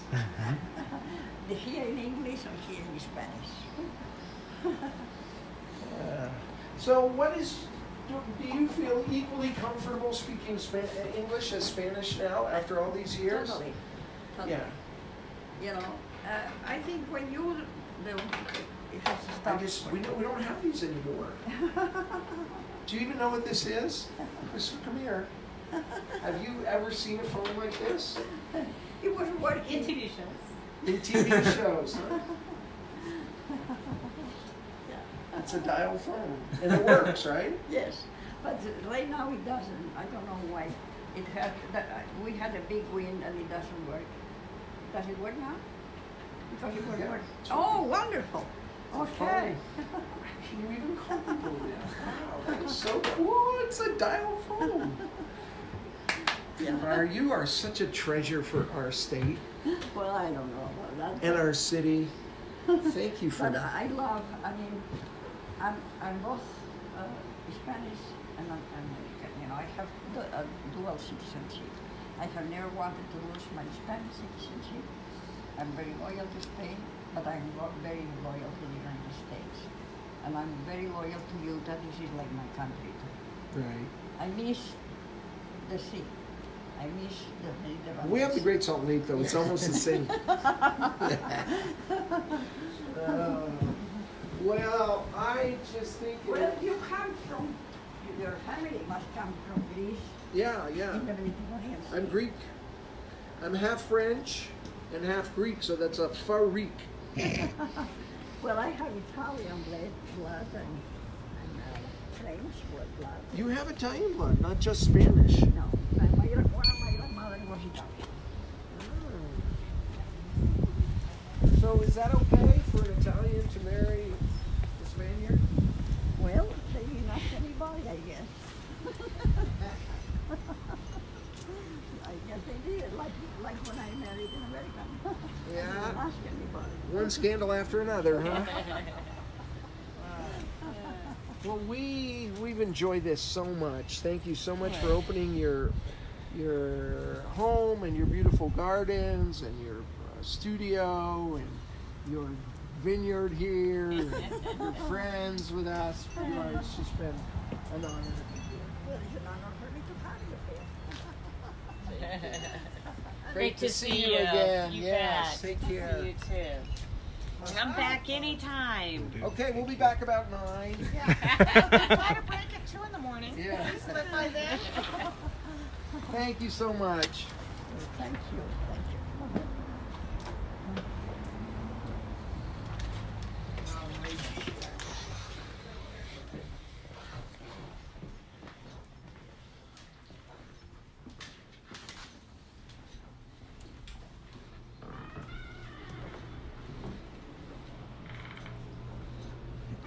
Well, I have to tell you that I'm glad you like my house because this is my favorite house in the world. It's your favorite house in the world.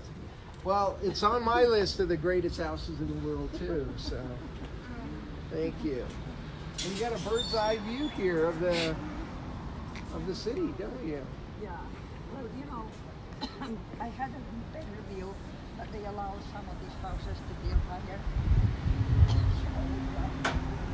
From upstairs I can see much better the mountain. But now between the houses,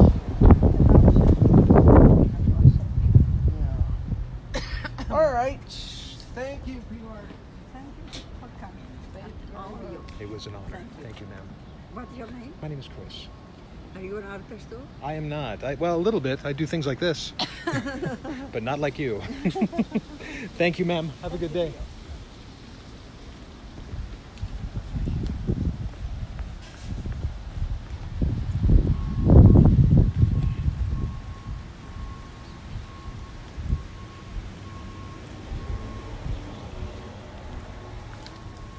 All right, back in. Well, did you like that, Chris? She was just amazing. I mean, I've never seen anything like that in my life. It was just fascinating. And such a talent. Yeah, I mean, it goes beyond the word talent. I don't think we made a word for that yet. Yeah, I think you're right.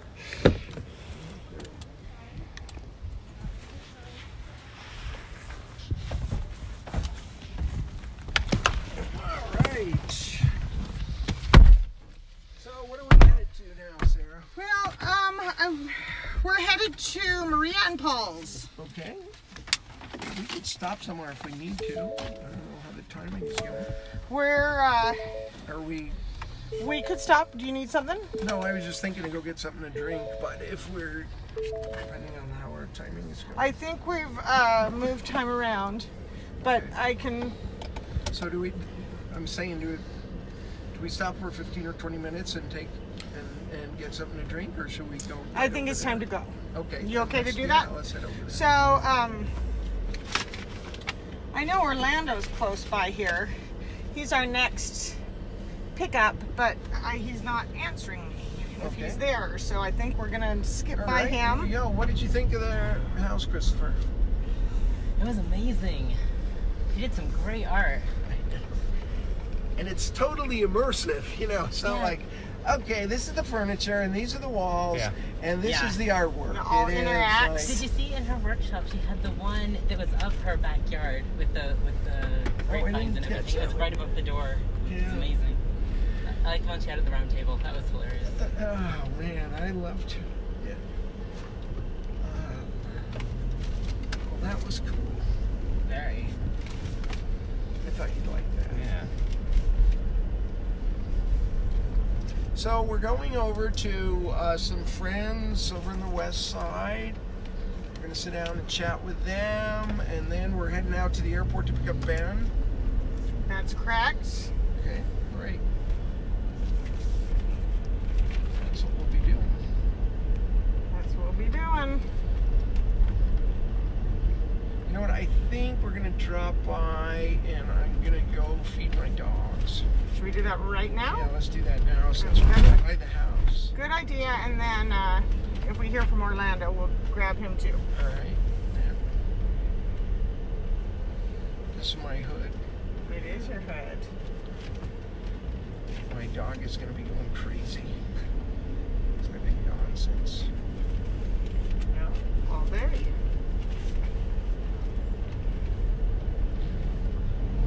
So that was nice.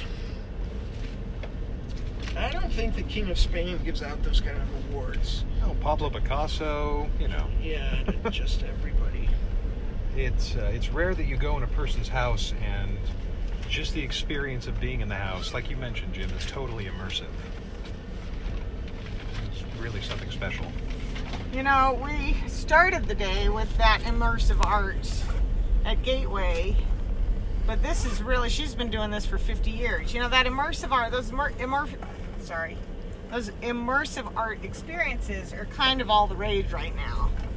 And, you know, some impressive ones and all over the place. It's fun to see a couple of them hit Salt Lake.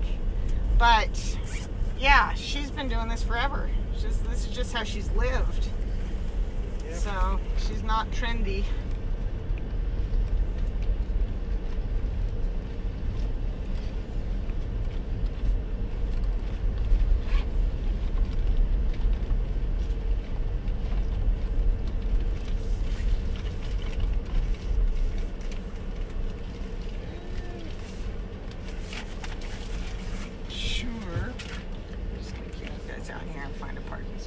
You can park in the driveway there. Do you think? Yeah. For just a minute? Just stand there for a couple of minutes. There's a lot of tobacco signs around here.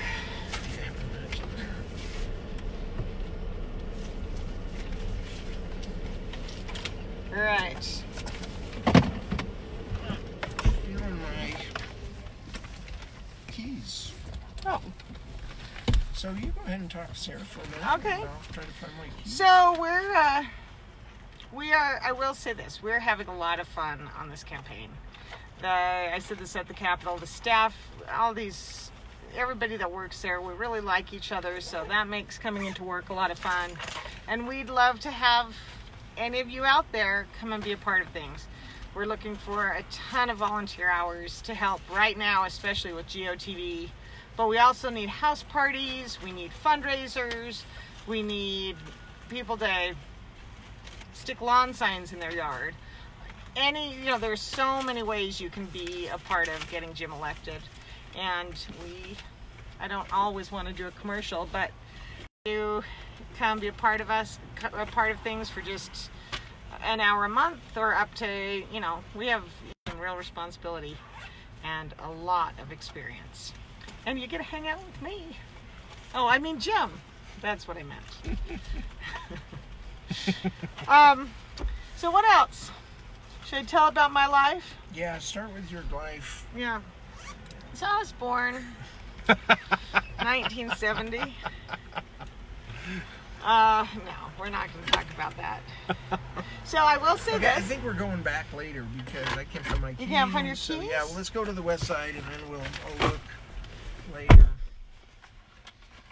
Okay. We left them with lots of food to make sure that the house hadn't burned down. As much as I tell her, it's bad. She shouldn't be doing that. Cats never listen. And it's really the matches, the smoking. Get her a lighter. I know, I never thought of that. It's nothing worse than a cat off nicotine. So, get some patches. We should ask Christopher about his schooling. Yeah, Christopher has been our intern. We share a little with a couple of other areas, but He's been just tremendous and fun. And he likes us best. I do. He's going Don't tell where? To school? Yeah, I mean, it's so cool. Nobody else goes there. Okay, so I'm going to university. You're asking the first time I was there. Yeah, so you did have the guts to ask, huh? But it's a fun city. It's actually the third largest in Ireland. It's the third largest city. So let's see, you got Dublin, Cork, and then Limerick. I wouldn't have guessed Cork. Hey, you know what's happening right here? What? Bagpipe Festival. Gosh, speed by there. Free concert tonight, but they don't tell you it's a bagpipe concert. That's switching me. Yeah. Do the Irish do bagpipes too? Or is Not it that just I've the seen. Scottish? Well, actually, no, they did have some at the St. Patrick's Day parade. So a few. But they don't do St. Patrick's Parade the way we do it. It's more or less an American holiday, isn't it? No. It's more. What? Yeah. Like I've heard. I've never been to Ireland. Keep in mind. Well, but you have been on St. Patrick's Day. I have. Limerick at least has a St. Patrick's Day parade, which is pretty nice. Has some floats, and everyone gets out for that. And then the rest of the day is mostly spent drinking. Okay, so it is like America. Exactly like okay. America. Yeah. Do people get drunk? Less green beer, though, to be honest. Yeah. Do they get drunk? Like Yeah, the way usually. they do in America? It's St. Patrick's Day. It's an all-out party. So will the classes be the same that you go to? Well, they do the structure a little bit different. So instead of here where you have a bunch of different classes and electives there, your first year you have 4 classes. So you have 6 classes, but you have 4 subjects that you get to choose. So mine were history, psychology, philosophy, and politics. And then your second, third, and fourth year, you narrow it down to 2. And you graduate with a double major in those 2. So for me, I did psychology and politics. So now I take multiple classes in each of those subjects. So it's an interesting structure. I quite like my classes. And it's cheap there, right? I mean, yeah, it's about the same or less than going to the University of Utah here. Really? Yeah, so it's a pretty good deal. And actually, if you're an EU citizen, it's free. For I'm a bit EU jealous of- citizens? Yeah. Wow. And but so you have to pay an out of state or out of country or out of EU. Yeah, but I'm still paying less than I would to go to university here, so it's well worth it. And I get to stay in a foreign country, so that's pretty cool. But can you understand what they're talking about? It took some getting used to, but yeah. Their brogue is quite difficult. Yeah, for me. It's not too bad after a while. And what are you doing this fall? Oh, this fall, I, fingers crossed, have an internship in Brussels with the U.S. mission to the EU. So I'm hopefully going to be on my way to Belgium in September. Hopefully, or you are Waiting on a security clearance. by the EU? Does security clearance? No, by the U.S. State Department. What do they care? You have to have a clearance, well, because it's the U.S. mission to the EU. So it's the a subset of the U.S. oh. Embassy. Well, I guess you never know these days, but they're not going to give you a hard time. I don't think so. You can put in a good word for me. Whatever secrets we had, Trump has told them anyway. I mean, you know, I don't know what. A small fry in comparison. Yeah. Get over there before we don't have a mission to the EU. Oof. The way the State Department is right now. Well, they're there. Local politics, we don't really care, do we? Nah. All that EU stuff. But you will. You'll be our correspondent there and keep us up to date. It's exciting. So will they get you a place to stay and give you a salary, or that's up to you? They just have the job. That's up to me. But I found a cool little place that I should be staying, which will be fun. It's basically a dorm for interns, because they have so many of them in Brussels. It's like the headquarters of the EU. So they have a lot of housing for interns specifically. So I'm in a neat place there. So it's maybe a little subsidized too. Possibly. Wow. You pay more in Brussels than in Limerick? About the same. Housing-wise, anyways. And what about here? Well, here I'm living with my parents during the summer, so. But I mean, would it be the same? I think here would probably be a little bit more. More in Salt Lake?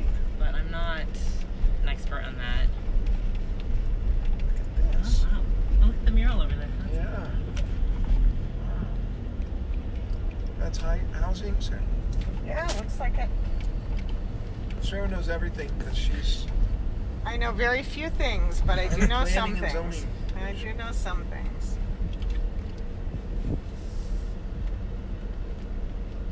Well, when do you take off, Christopher, for Europe? September 1st. Oh, so you got a while. That'll be for like another month and a bit. Month and a bit.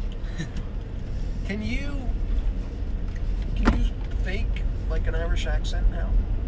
I would be horribly embarrassed to try on. Oh, let's see it. No, no. I totally want to see it. You do yours. Oh, I don't know what it is. But you, Jim? Think you can do a passable Irish? If somebody else did it, I might be able to follow on. Yeah, I could maybe do it if someone else did it. Look at the outside of this house. It's really cool. And it's a great story. I hope they tell us. Yeah, we'll ask them. This is the one we're going into. Got it.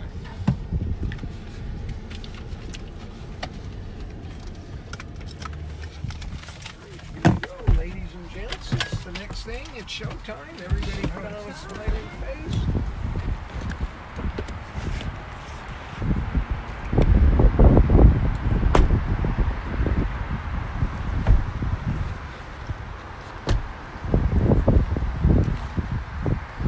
Look at this Zeroscape here.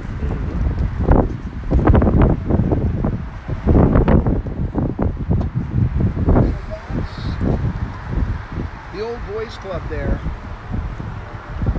and there's a new one coming a couple of blocks away. This is one of the great organizations of our entire city. They do lovely place, and how exciting it's going to be in the new boys club. The highway's loud here, isn't it? Can you hear that? Yeah. I know, it's very loud. It's rush hour. The freeways. What if they're not here? Ah, great.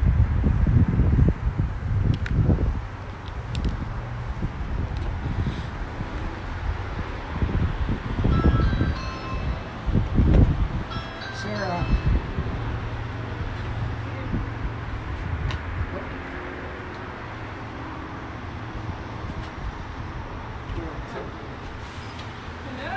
Hello. How are you? Who are you? Hi, I'm Jim. I'm running for mayor. What do you think about? Good morning. How are you? Good morning. Look who's here. Good seeing you again, Mr. Abercrombie.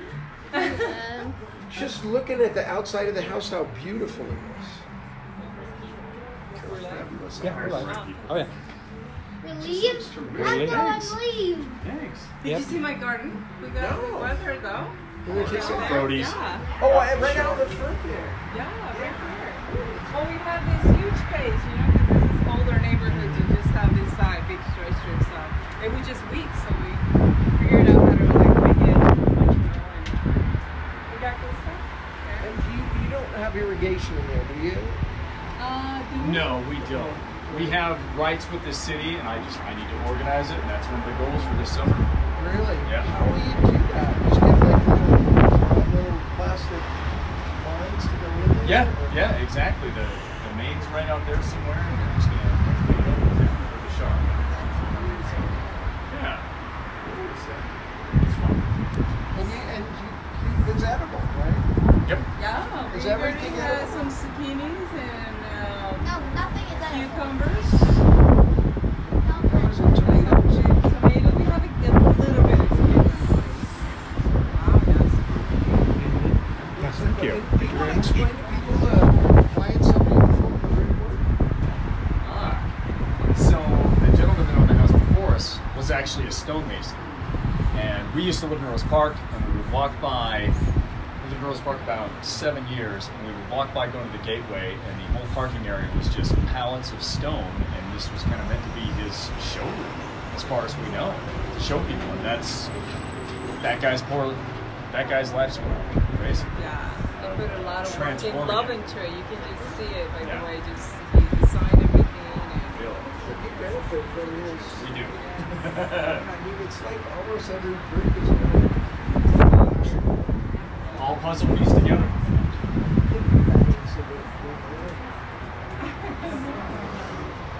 Mindset. Can you do it a billion puzzle?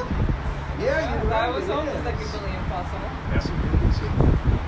Like, can you do a trillion puzzle of the entire universe? I would have a hard time. No. Well, he's running for mayor, so we'll see what he can do about this. Our Milky Way galaxy made into billions of puzzles, and then you can find where we are. Yeah, there we go.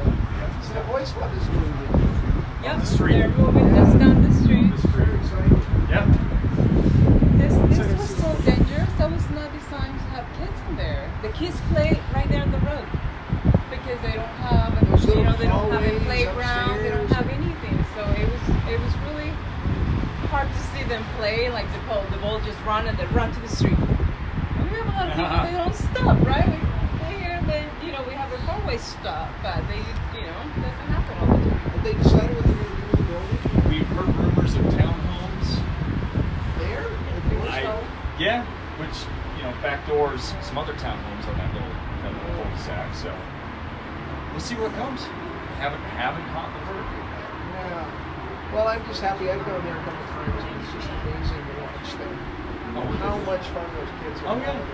Absolutely. It's incredible to have that benefit. I think they open like at 10 o'clock. So I got there at 10 to 10, and it was a rowdy crowd of 8 and 9-year-olds, they were waiting for that 10 o'clock. And, then when that second hand got to 10, they were around. There you go. That's all to see kids like it. Absolutely. Would you want to come in? Yeah, let's go. That sounds good.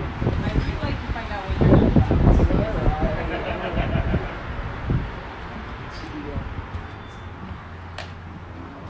Where do you want me to sit? Anywhere, I don't know. We'll probably work right there.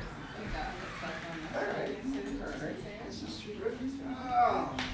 So what have you guys been up to? Today? Yeah. And for the summer? So me and Dante went to Colombia.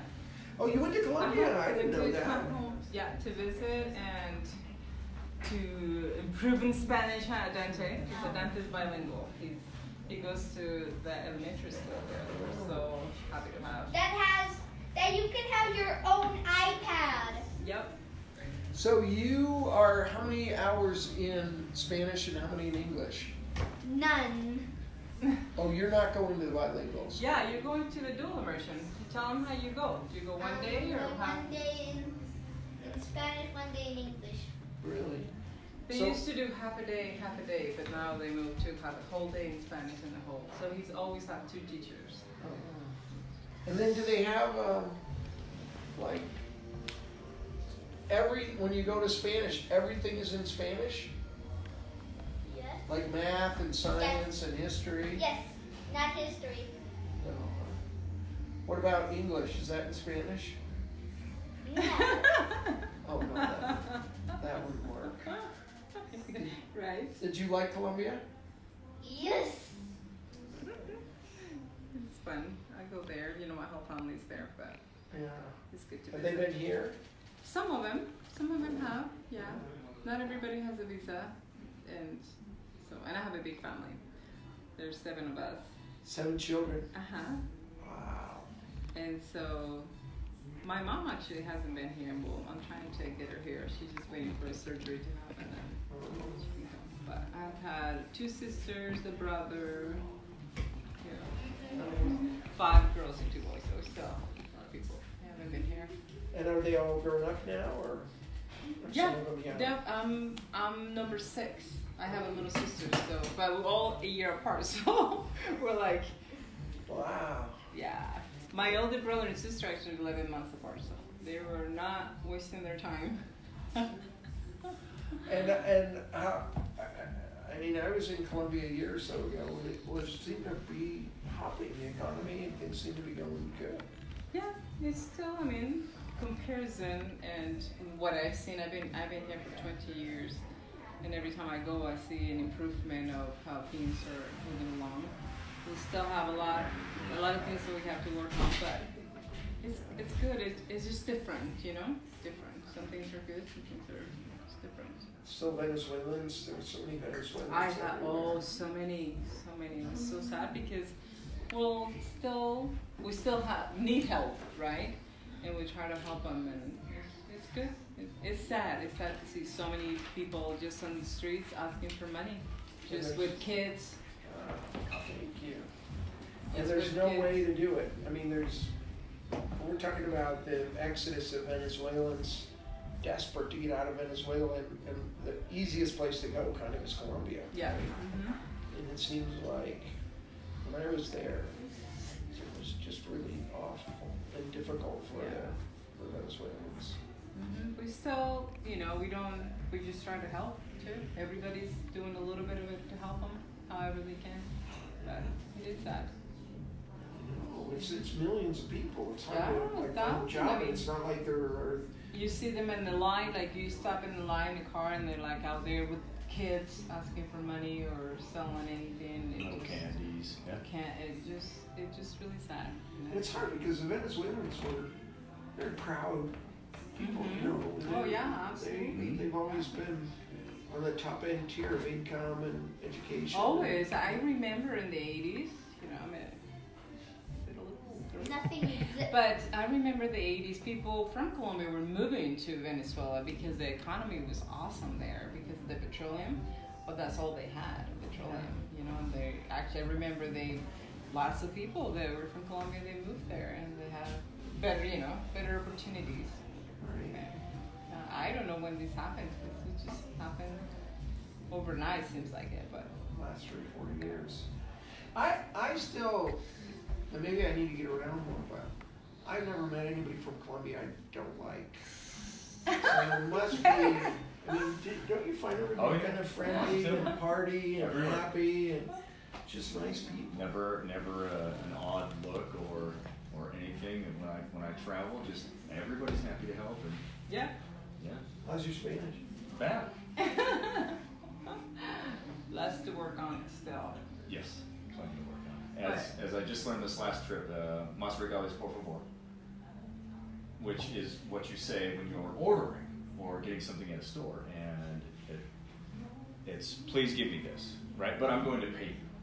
So you always say, oh, me regalas esto por favor, like, can I have this? But para regalar for us is, can you give me this for free? Can you give me as a gift? It's just a word that we use, and people don't think anything of it. They just, they just give it to you and we pay. Can you please give me all of the bacon burgers in RV history combined into one ultimate bacon burger? Wow. Yep.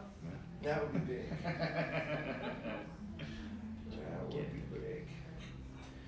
Did you know how old he is? Ask him, when was he born? I don't know, can we do this public? Sure. Ask me in Spanish. You're shy, a little bit. When does school start again? I don't know. 22nd, I believe. Oh, August. Yeah. I looked in your calendar and it said the 19th. Ooh, registration. No. Registration was the 5th. Oh, okay. Coming up soon then. Wow. Yeah. He knows what's going on. Where do you go? He's looked at our calendar so he knows where we're at all times. Yeah. Because we put everything in our calendars, wherever I'm at or his, and we just know. And he does too, so. Where'd you guys meet? Met at a company party in 2006. Yep. For the same company? I worked at a place called Mountain Design in town, and her friend Alberto was a chef there for parties and such, and brought her as a date. And you stole Alberto's date. I did. Right? I think he's okay with it. Yeah. Well, get some free pastries or something. Yes. Yeah. Wow, because those Mountain parties, they're kind of epic. Yeah. They have big, great Christmas parties. Yeah. Oh, yeah, back then we stayed at a resort. Everybody had their own, and they gave Alberto, and so I stayed with them. And yeah, we all had our own. basically sweets. Sweets. Yeah. Yeah, this is like a big kitchen, and if you want a really cool kitchen and stuff, that you go to Mountain Land. Yeah. They really have top-notch, great designs and everything there. Mm-hmm. Yeah. Just somebody, there's big competition moving in a store that does. Earth Elements. Yeah. Earth Elements is kind of a nationwide company. For appliances? Yeah, they're becoming a Subwolf dealer, so that's kind of a big deal. And they're dropping in the middle of Park City. Is my understanding. Is that a big part of the market for that high-end kitchen stuff, Park City? I think so, because I think it's got the most margin. Yeah. You know, compared to- Yeah, $25,000 refrigerator. It's a thing. Yeah. This is a special piece. Yeah. Oh, your refrigerator? Yeah. Sell, installation. What's the most expensive refrigerator that anybody in Utah's bought? $17,000. $17,000. No, it's infinite dollars. Close. May as well be. Not close. Accurate. And does that go into the affordable income houses? It does not. It does. It does not. customizes it more than our car. Yeah. Is there something really special about it? At that end of things, it absolutely keeps your food better. That one that's a showpiece. It's its own piece of art. It's 300 square feet of stainless steel is what it takes to make one of those units. They're ridiculous. Yeah. We use special equipment to move it in, and 4 guys that look like bulldogs to move them around. So.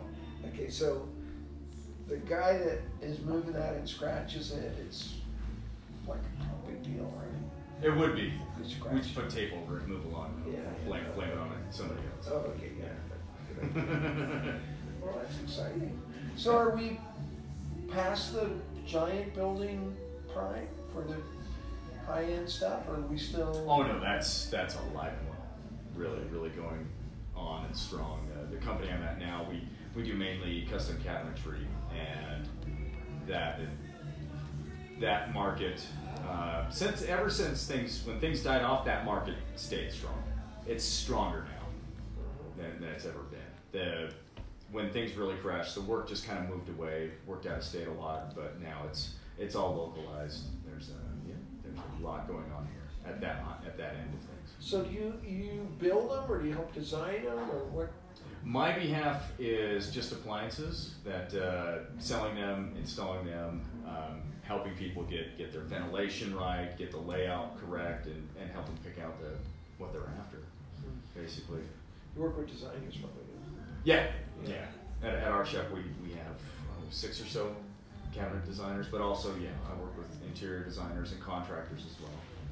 And there's always Lowe's, right? There is. There absolutely. Yeah.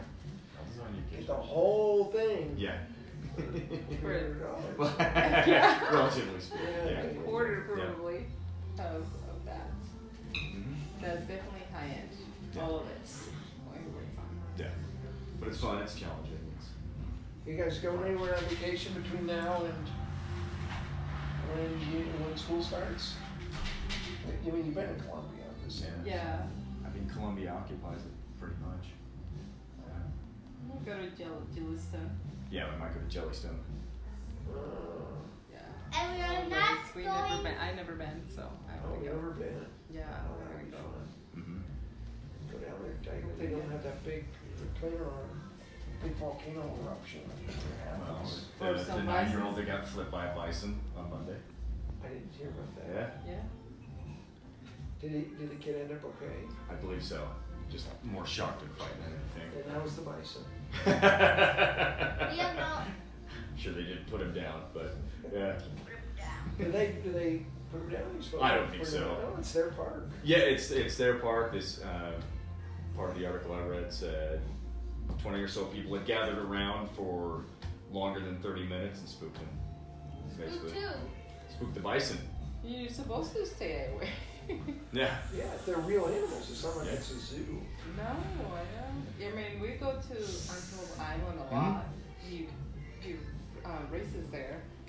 You have to be, I don't know. Yeah. It's crazy. I think somebody got somebody they charged at a runner this year out at a race. Do you raise bisons? No. No, but there's lots of races that he does when he runs. And Oh, you're talking about like running? Yeah, running. Yeah. It's not like that. Okay. So, but when you go there, you're like, you see them so close, but you know, you're in the car. They're really It's scary. They're freaky. Of course, their whole life they've been around people, at least to that extent. Yeah. Cars. I'm kind of used to it. It's just every couple of years somebody gets charged.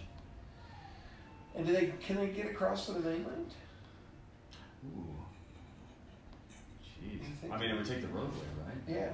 So I suppose it's feasible. I don't know if they lead them away. Maybe they, sometimes they have those great things so that. Oh, touche. They're at the main gate. Yeah. Yeah, they do have those. That's oh, okay. I didn't know that. Yeah. Well, that's exciting. Mm-hmm. That's fun stuff. And they have a run around Antelope Island every year? Yeah, there's a guy that puts on a handful of races out there throughout the year. And it's just fun location. It's a nice community get together to see the same faces year after year doing it. So. And so we don't get like a lot of international people or something. It would seem like it could be a cool. It is a destination of sorts because he's got a really good early season race, and that brings in, it's 4 races going on within 2 days. So.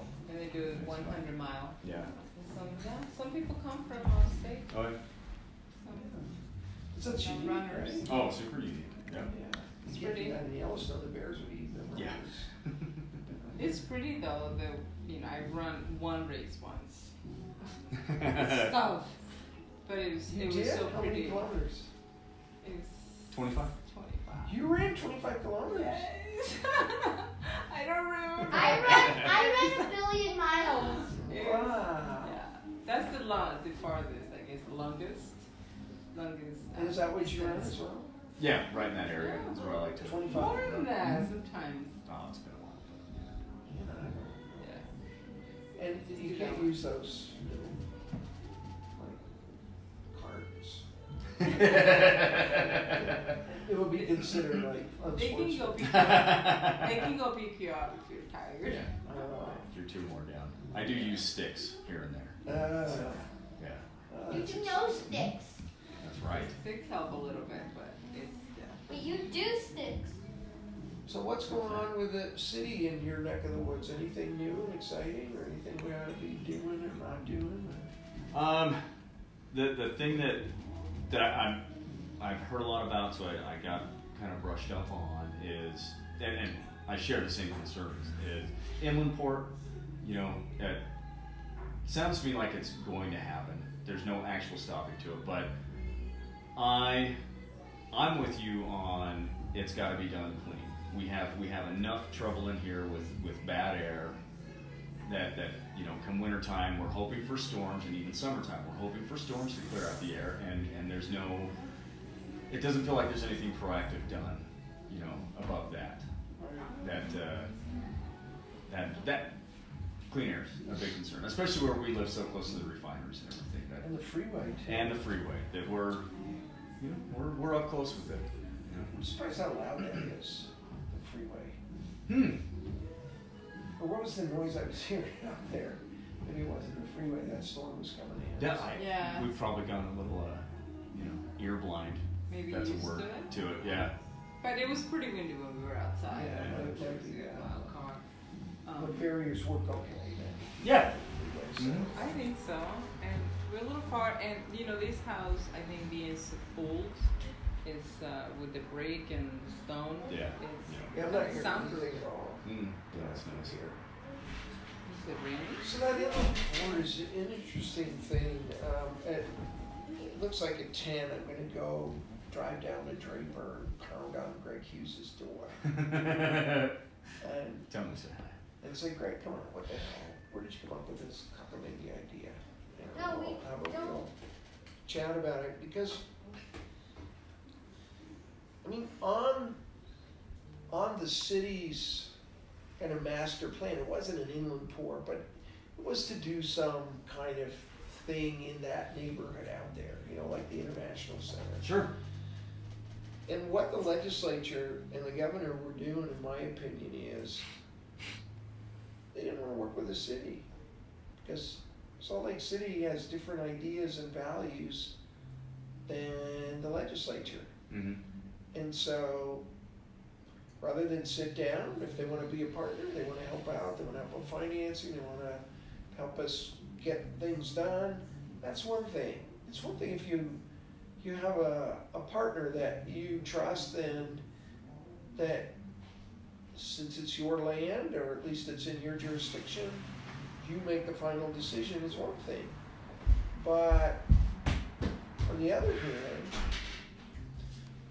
when your partner comes in and says, okay, I'm taking over all the land and you've got minimal or no say, and we're going to tell you how to do it, and we're putting all of our people in charge, that's no way in good faith to do it. And that's what the state did to us. So first thing that has to happen is we got to sit down with the state and say, no, it can't work this way. And the only way we can do that, I mean, they have the law. They have everything done. It's all in their favor. So the only way to do that is to get this lawsuit. I mean, maybe we win. Probably for sure it gets delayed the way the Legacy Highway was delayed and delayed. So it gives us a chip at the bargaining table for them to want to come to an agreement with us that will make it neutral on emissions and not have any diesel and do a lot of the environmental things. So if they want to play the game that way, and they want to have the city and the city's vision and values in control, maybe we can make a deal. You know, we're not totally opposed, we're not crazy people, but they need to respect, not the idea of like respect us as a city, it's not about that, it's about our views are going to prevail on pollution, and our views are going to prevail on the environment, and our views are going to prevail in these areas. And I think that's the honest thing. I'll talk to you about that tonight. Myself, we might be together. So we'll see. Okay. And you guys, it's already enough pollution up here. Particularly this part of the city. Yeah, and we love it here, you know. A couple of years ago, we struggled with some allergies. I did so bad, and I seriously even thought about like we just need to leave. We have to move. That's what actually the doctor told me. Well, do you get used to this? This is what you're allergic to. All the trees and the pollution, and either move away. I'm like, I don't want to move. This is why I live. I love it here. So what are you doing now? About the allergies, So I did lots of treatment, lots of natural treatments and cleansings and stuff, and that seemed to help at the time. But still, we also bought an air purifier that we have in the house that was a little pricey, but we thought let's give it a try, and it purifies the air in in a room, so we can put it in different rooms, especially in our bedroom. Before that, and it's working. It's working. Yeah, because I get allergies a lot. We used to have like a little allergy season. Now it seems like most of the year. Yeah, well, that's why it was good there. Like it wasn't only like in spring or no, it was just all like whole year. I struggled so much, and that helped a ton. Wow. I don't know what we can do about that as far as this. I can give you some good tips. Some Colombian tips. Yes. Is there a Colombian community? Much of a Colombian community in Salt Lake? I don't think so. I mean, we, actually the Colombian, there is some, but I don't know if I'm just not part of it, or I don't know enough. I don't know if not that many of us here, but It's kind of like pockets of extended friends that that I have, but I don't track them down and get within 20 people hanging out. But I feel like we don't have a strong community to like, hey, let's get together and do this. Yeah. Maybe if there's a big football game or Colombian play. Right. See what happens. Yeah. Cool. And Bogota is as crowded and hectic as always. Yeah, anytime somebody mentions traffic around here, we have nothing on the rest of the world. It's, nothing. I love it here. I can drive. I go the back roads to not find traffic. Yeah. Yeah, that's right. We don't have it the same I can way. get used to that. I mean, if I have to, but it's tough. It's such a beautiful city. It's not even that big. I mean, distance, you know, we move from house to house and it takes you half a day to get to the Hello, it's me, Dante from school. Come roll in. It just seems like one giant Mexico City kind of, you know, just huge. Yeah. It's impossible to Just number. I don't know how the mayors of Bogota or Mexico City do it. Cause you know, we have rules that pico placa. They started being a couple hours. You don't use your car now. It's like a whole day. You use the license plate and then odd numbers. Cannot use the car between these days and these days and these times. But still, it's good for air pollution, though. Is that when they do it, or is it congestion mostly? it's more for traffic. Yeah, because it's It's just traffic, yeah. It's slow. They have improved a lot into the air, but still a lot of cars out there. Yeah, they don't have the same regulations as we do on vehicles. So it's you'll literally be driving next to a 50-year-old car just spewing smoke. The Yeah. good thing though is that Bogota rains as much as Seattle, I think. So yeah, it's got a chance to So clear out. anytime you just get sprinkling, I feel like the air just keep cleaning, you know? I mean, naturally. Because it just rains. Everything is green around it. You don't have sprinklers really. Just everything is normally green because it rains. Lots of crime. Because the cops can't get there. Yep. True. Because the traffic jam's too bad. Oh yeah. No. What about around here? Are you noticing homeless as a broader issue than it was, say, before Rio Grande? Positively. Being that we're so close to North Temple. Yeah, we can see it. Yeah, we can see it. They come into the neighborhood. The police have actually. I'm so impressed when that Arctic Circle over on North Temple closed up shop due to the homeless people living next door at that kind of seedy motel where the owner wouldn't work with the city, and cops put in a cop shop there, and it cleared it out. They came into the neighborhoods a little bit, and still get them just because it's summer, but nobody's overly bothersome or troublesome. Is it still an issue? Or are we just shuffling it around? That's a little bit of what I see, and you know, an idea I heard the other day that I agree with is they're coming here because it's an urban central center, right? That this is where easy access to services, drugs for that matter, and you know, I'd like to see some other cities carrying the weight of that, because these are certainly people that are coming here from their cities because they don't have any services to offer. Makes me think of back when Draper said, whoa, hang on. Don't put a homeless help center out here. We don't want them. Right. Well, we all need to do our part with that though, as well. You know? Look at that brave mayor. And he got slapped down. I mean, yeah. And he said, yeah, we'll take our share, and even offered a site, I think. Yeah. That community shut that down. Those people here. Which I understand to an extent, because of course nobody. I mean, it is what it is. You live in the city. It's part of it. We're accustomed to it. It's definitely in our neighborhood. It feels like it's lessened than what it was since we moved here 4 years ago. But I still think if other cities can offer those services as well to help out their people that are in need, yeah, come for it. Yeah. So they closed the police station. I guess you probably saw recently up there on where the Arctic Circle was. Mm-hmm. Oh, they did? Yeah.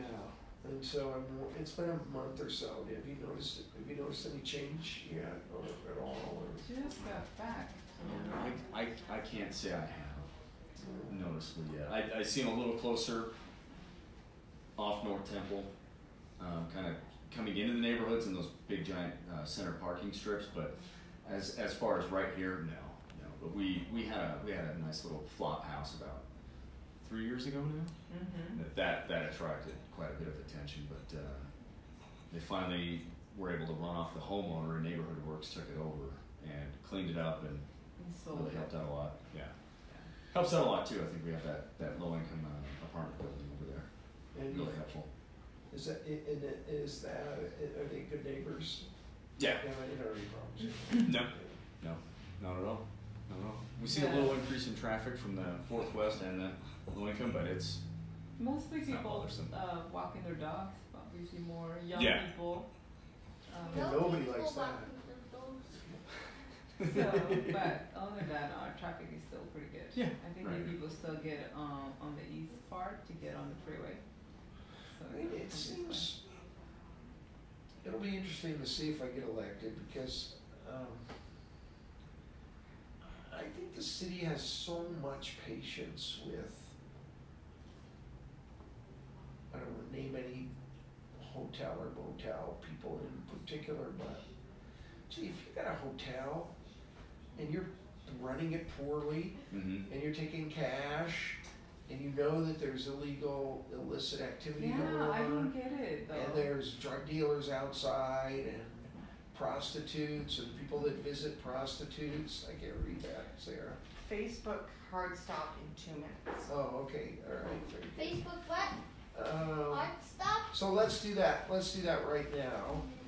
I have to tell you what we're doing.